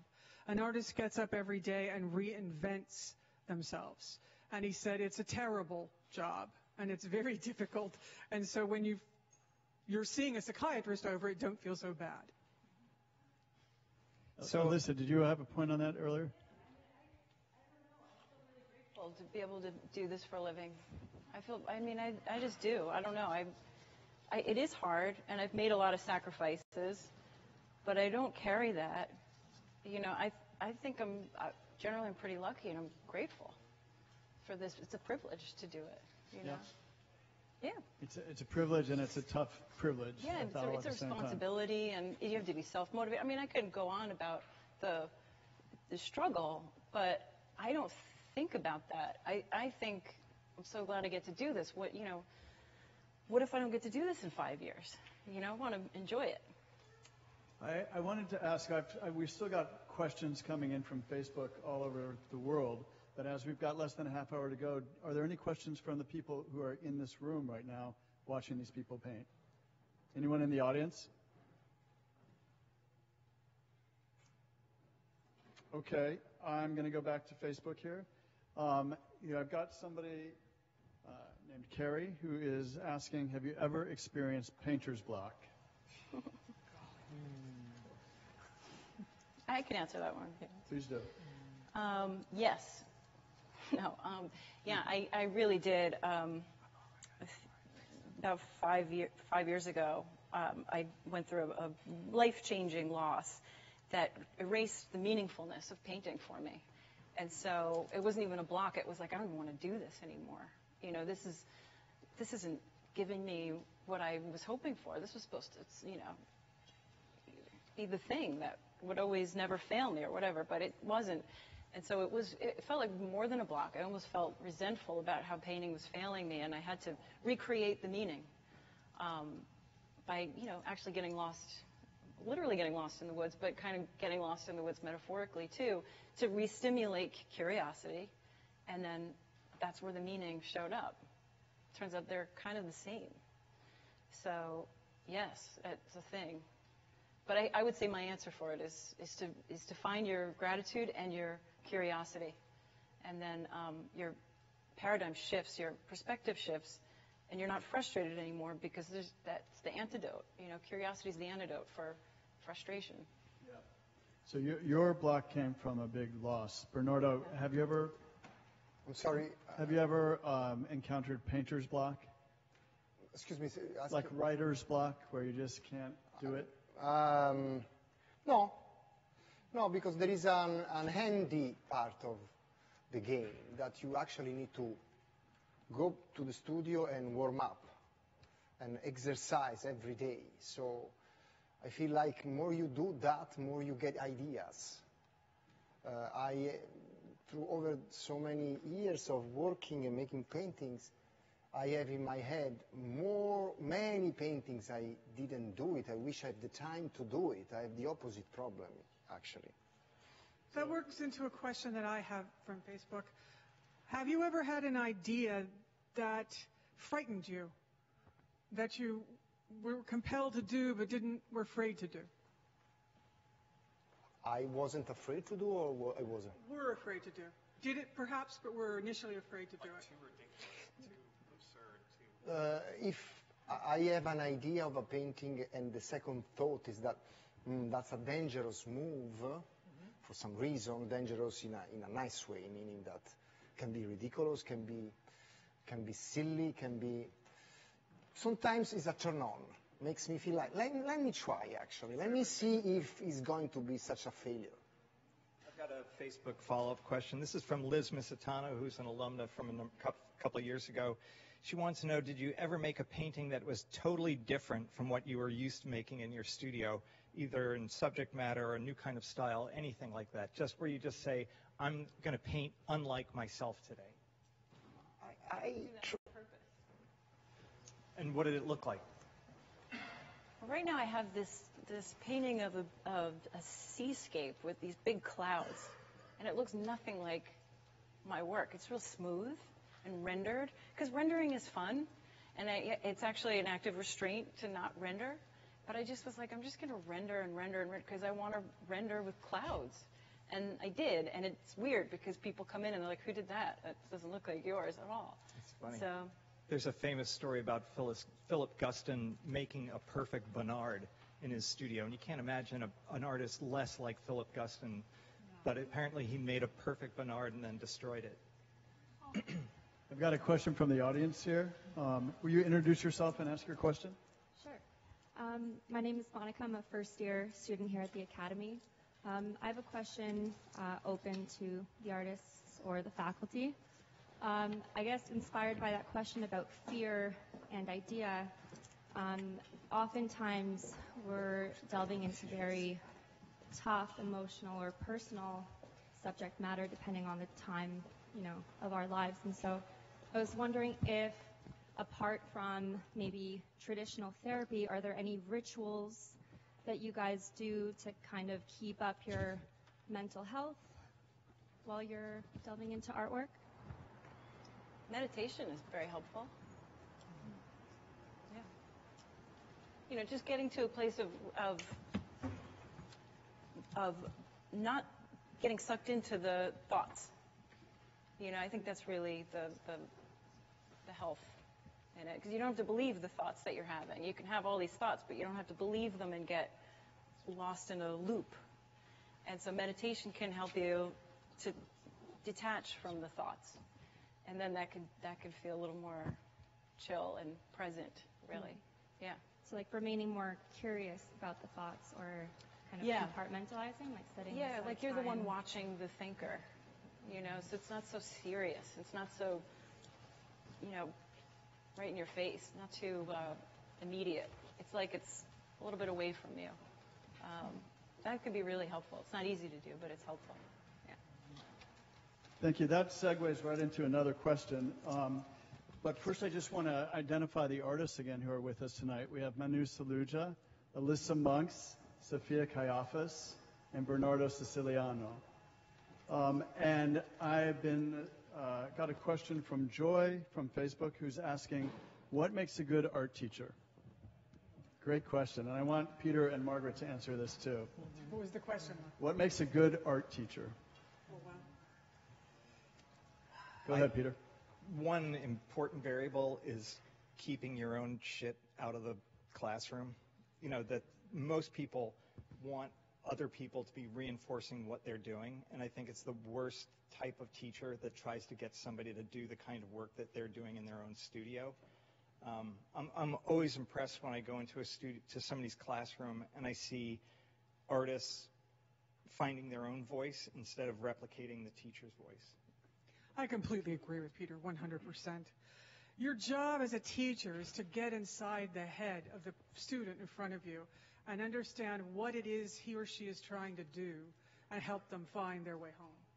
And you've got a few structures to give them. You basically are teaching them composition, and their job is to create space and put that image, whatever it is they want to put into that space. And those questions you can answer. Getting the questions minimalized enough for the student to answer them, but not to replicate the teacher.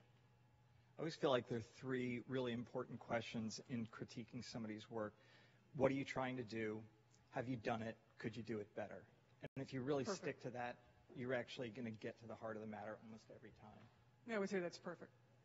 Sophia, you're a recent graduate, just finished your fellowship year. What was your favorite painting class here? My favorite painting class. Well, It's got to be Bernardo's.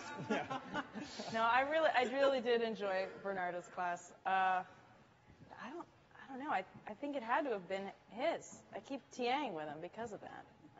I believe that having an aggressive approach is good.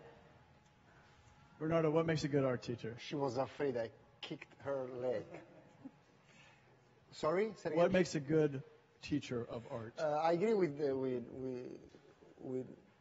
Peter.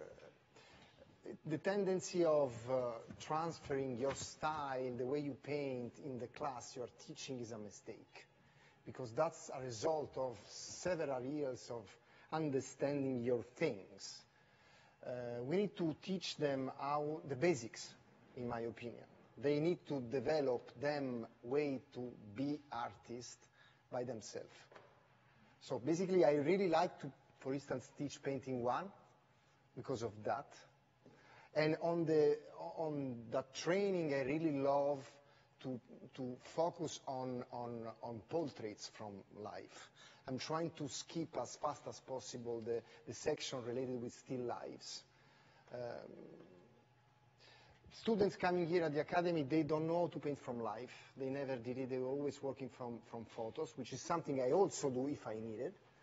But I think if you want to teach a lesson, you need to explain them how to understand, to paint. What's the meaning of making art, which is not copying a photo. It's something completely different. This is a question from Rosemary from Facebook for all the teachers. Bernardo, you're in this too. What have you learned from students? To be humbled. What'd you say? To be humbled. To be humble. That's a very good answer.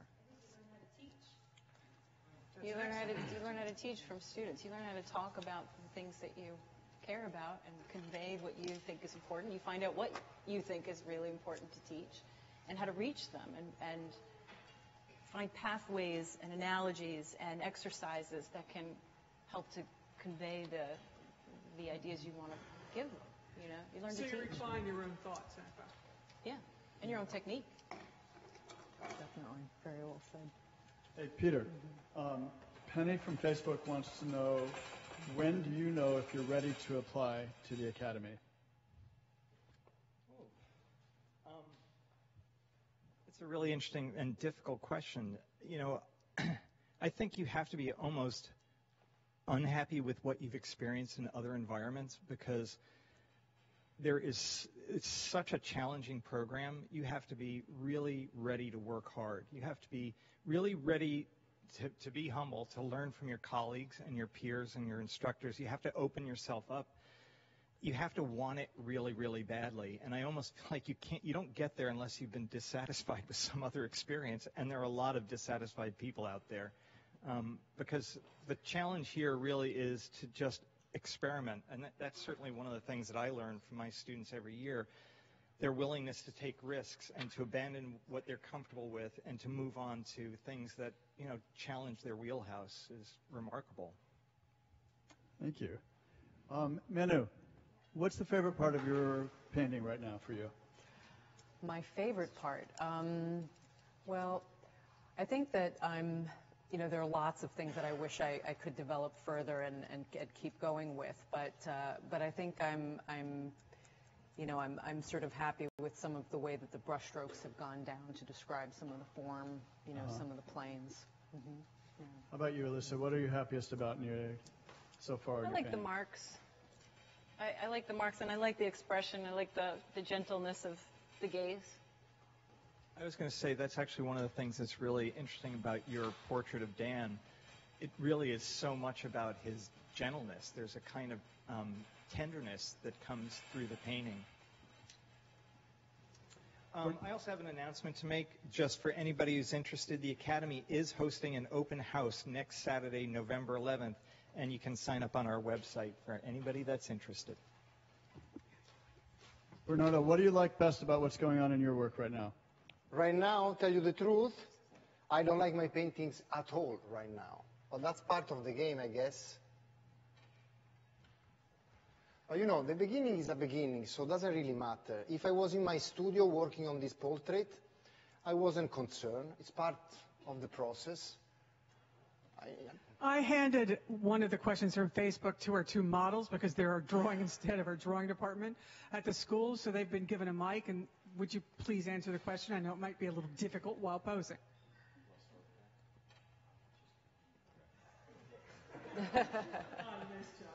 The question is, can you talk about the relationship between drawing and painting? For somebody that draws as much as I do, I'm going to give a little bit of a biased answer here. But drawing is really, I think, the foundation of composition. It's the foundation of looking at shape relationships. It's the foundation of so much that goes into a painting as a kind of matrix of principles, and then also as a medium in itself. If that makes any sense, and I'll pass that over to you. That was a pretty superlative answer. In some ways, the question is a little bit too general. I mean, are you talking about as a student, or are you talking about as a professional practice measure? Because when you're a student, you're always fighting back and forth between, where your drawing is and where your painting is. But for me, as a person who's a little past the student phase, they seem like two very distinct, unique, specialized art forms that inform each other. And they stand apart from each other more and more the more I try to understand them. And they continue to inspire. I just think it's a different question depending on where you are in your development. I think one of the interesting things that these two men have just said is something that's developed at the academy. We have drawing majors here now. It used to be that drawing was the beginning of an idea of painting. Now we have drawings that are the finished products and some of the finest work we have here. And that takes it into an entirely different realm.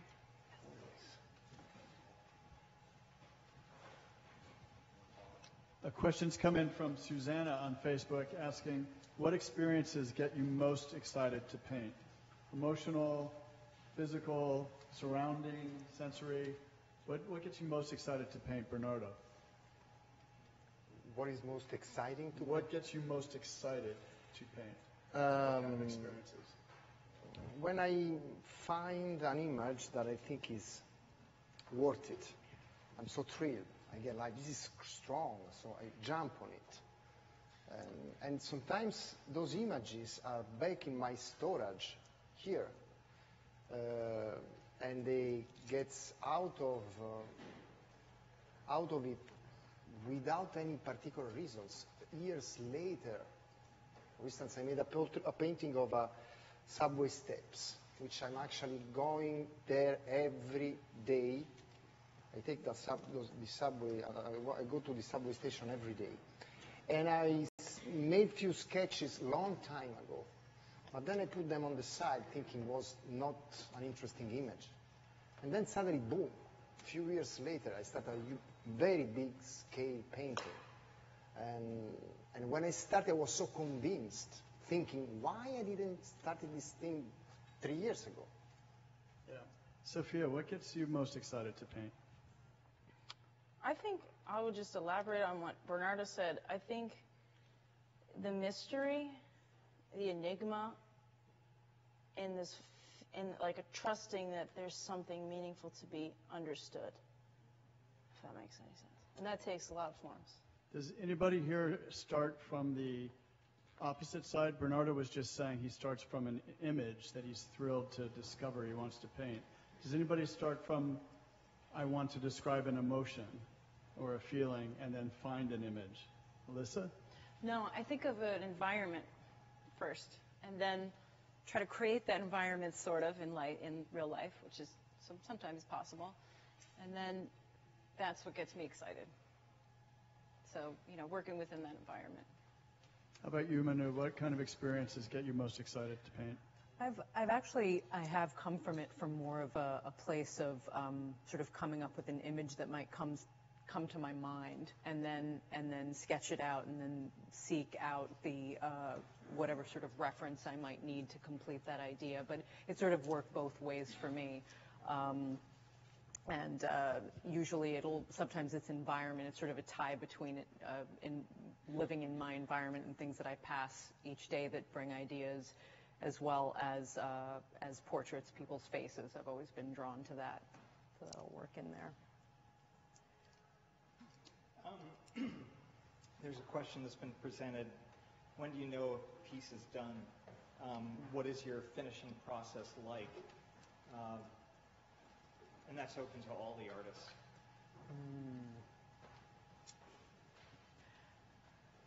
This is something that the abstract expressionists dealt with constantly. I mean, you could literally make an abstract expressionist painting for years if you wanted to. But for those of you who are painting and used to painting representationally, is there a point at which the painting reaches a climax that's consistent with your vision, or what? I don't know if I have enough experience to answer that question, but I heard Desiderio say something once. I wrote it down. He said, a masterpiece is about to collapse under the weight of its own ambition, yet it still stands. Maybe that's the moment to recognize. It's just this close to disaster, basically. Yeah. These are also 3-hour paintings. I mean, it's a. When you think this, I mean, Sophia's got a different work ethic, but these are basically the beginnings or the sketches of paintings. Oh, yeah, I don't think they're saying these are going to be finished, but in your own studio practice. Oh, Lord, I'm sorry. I think the painting stops talking to you. It stops like asking you to do stuff and change stuff. So, when you're finishing a painting, there's a period of time where you look at it and go, oh, we got to do something there, and you step back, and then something else calls for you to do something, and then it just kind of goes quiet. And you're like, all right, bye, that's it. I would agree with that. I think that at some point, I described earlier that I will usually do sketches to plan out a painting, and then of course there are always surprises when you go to a larger scale. So in stepping back and sort of seeing, have I met that original intention? When am I going to push it too far? But I think at the end of the day, you have to be sort of willing to mess it up, take risks. So, but when I feel like I've sort of reached that point where I met the intention, I stop. This is a change of subject, but I'm curious about this. Is it harder for you all here to paint somebody you know as opposed to just painting a model? I intentionally pick people I know and care about deeply and admire, really. It helps me to find that psychology, that empathy that really motivates me to paint to begin with. So, yeah, I insist on it. And if I don't know someone well, I sit down with them and talk to them and try to get to the heart of their essence. Of their story. Yeah. Do you talk to your models when they're posing for you? Sure, yeah. Oh, yeah. I want them to be as calm and natural and forget that they're modeling, So you got to distract them. I put in a television set, and then right at the moment where I want their eyes to look alert, I speak to them, and you get this quick shot back. I learned it from a photographer. Oh, that's smart. Manu, do you find it harder or easier to paint people that you know? I would agree with Alyssa that it's definitely easier to work with people that you know really well. I think because you just, art as a visual language, you're trying to make paint say something about this person, and when you really know who they are and their history, it makes it easier to tap into that. Not for me. It's the same. I mean, as long as I think whatever I'm painting is just a bunch of stains, not even a human being. If I start thinking this is a real person, I get tight. So I don't want to think about that. I'm sorry for this, but I think like he's a piece of meat. So I don't care if he's somebody I know well or I don't know well. You want to paint what you Yeah. see, just right in front of you. Sophia, do you want to weigh in on this question? I mean, when I was in my undergrad, I was trying to get models, and I would grab people from the theater department because we didn't have models. And I learned to paint from a moving model, a model that's speaking and being animated. And basically acting as their therapist. But I think it was kind of shocking to come to the Academy and paint people from life that's actually stood still and didn't speak to me at all. I felt that there was a wall there. But I've learned how to appreciate that too. I'm not sure if I'm answering the question. We're just about out of time, and I want to thank everybody that participated in the evening, particularly our 4 artists, our 2 models, my fellow moderators, the audience, and for all the Facebook people watching us. I'm sorry if we couldn't have gotten to every one of your questions, but thank you for watching and thank you for participating. It's been a great evening. We have two more minutes, or till 9 o'clock, or are we there now? Want a minute? Yes. Okay. Well, I also want to just thank our artists again: Bernardo Siciliano, Sophia Caiaphas, Alyssa Monks, and Manu Saluja, and our models Michael Grimaldi and Dan Thompson, our moderators Peter Drake and Margaret Bowland. And I just want to say that this is an incredible night. These paintings are gorgeous to look at. I hope it's coming through in the camera, but every single one of them is such a reflection of the person painting it. And it's been interesting to watch Sophia do too and see the similarities and the differences between them. That you really see how it's coming out of someone's personality. I also just want to say that the Academy is an amazing community, and that this, to me, is like a distilled essence of that community. Everybody getting together and really poring over these particular issues. And it seemed like 5 minutes to me, even though it was 2.5 hours, because we care about this stuff so deeply, and it's so gratifying for us just to not only to paint, but to watch people paint and to learn from those around us. So thank you, everybody. Also want to thank Highline Stages, Katie Hemmer and Herod Coates, Jessa Augier, and all the student volunteers this evening. It's been a fantastic team.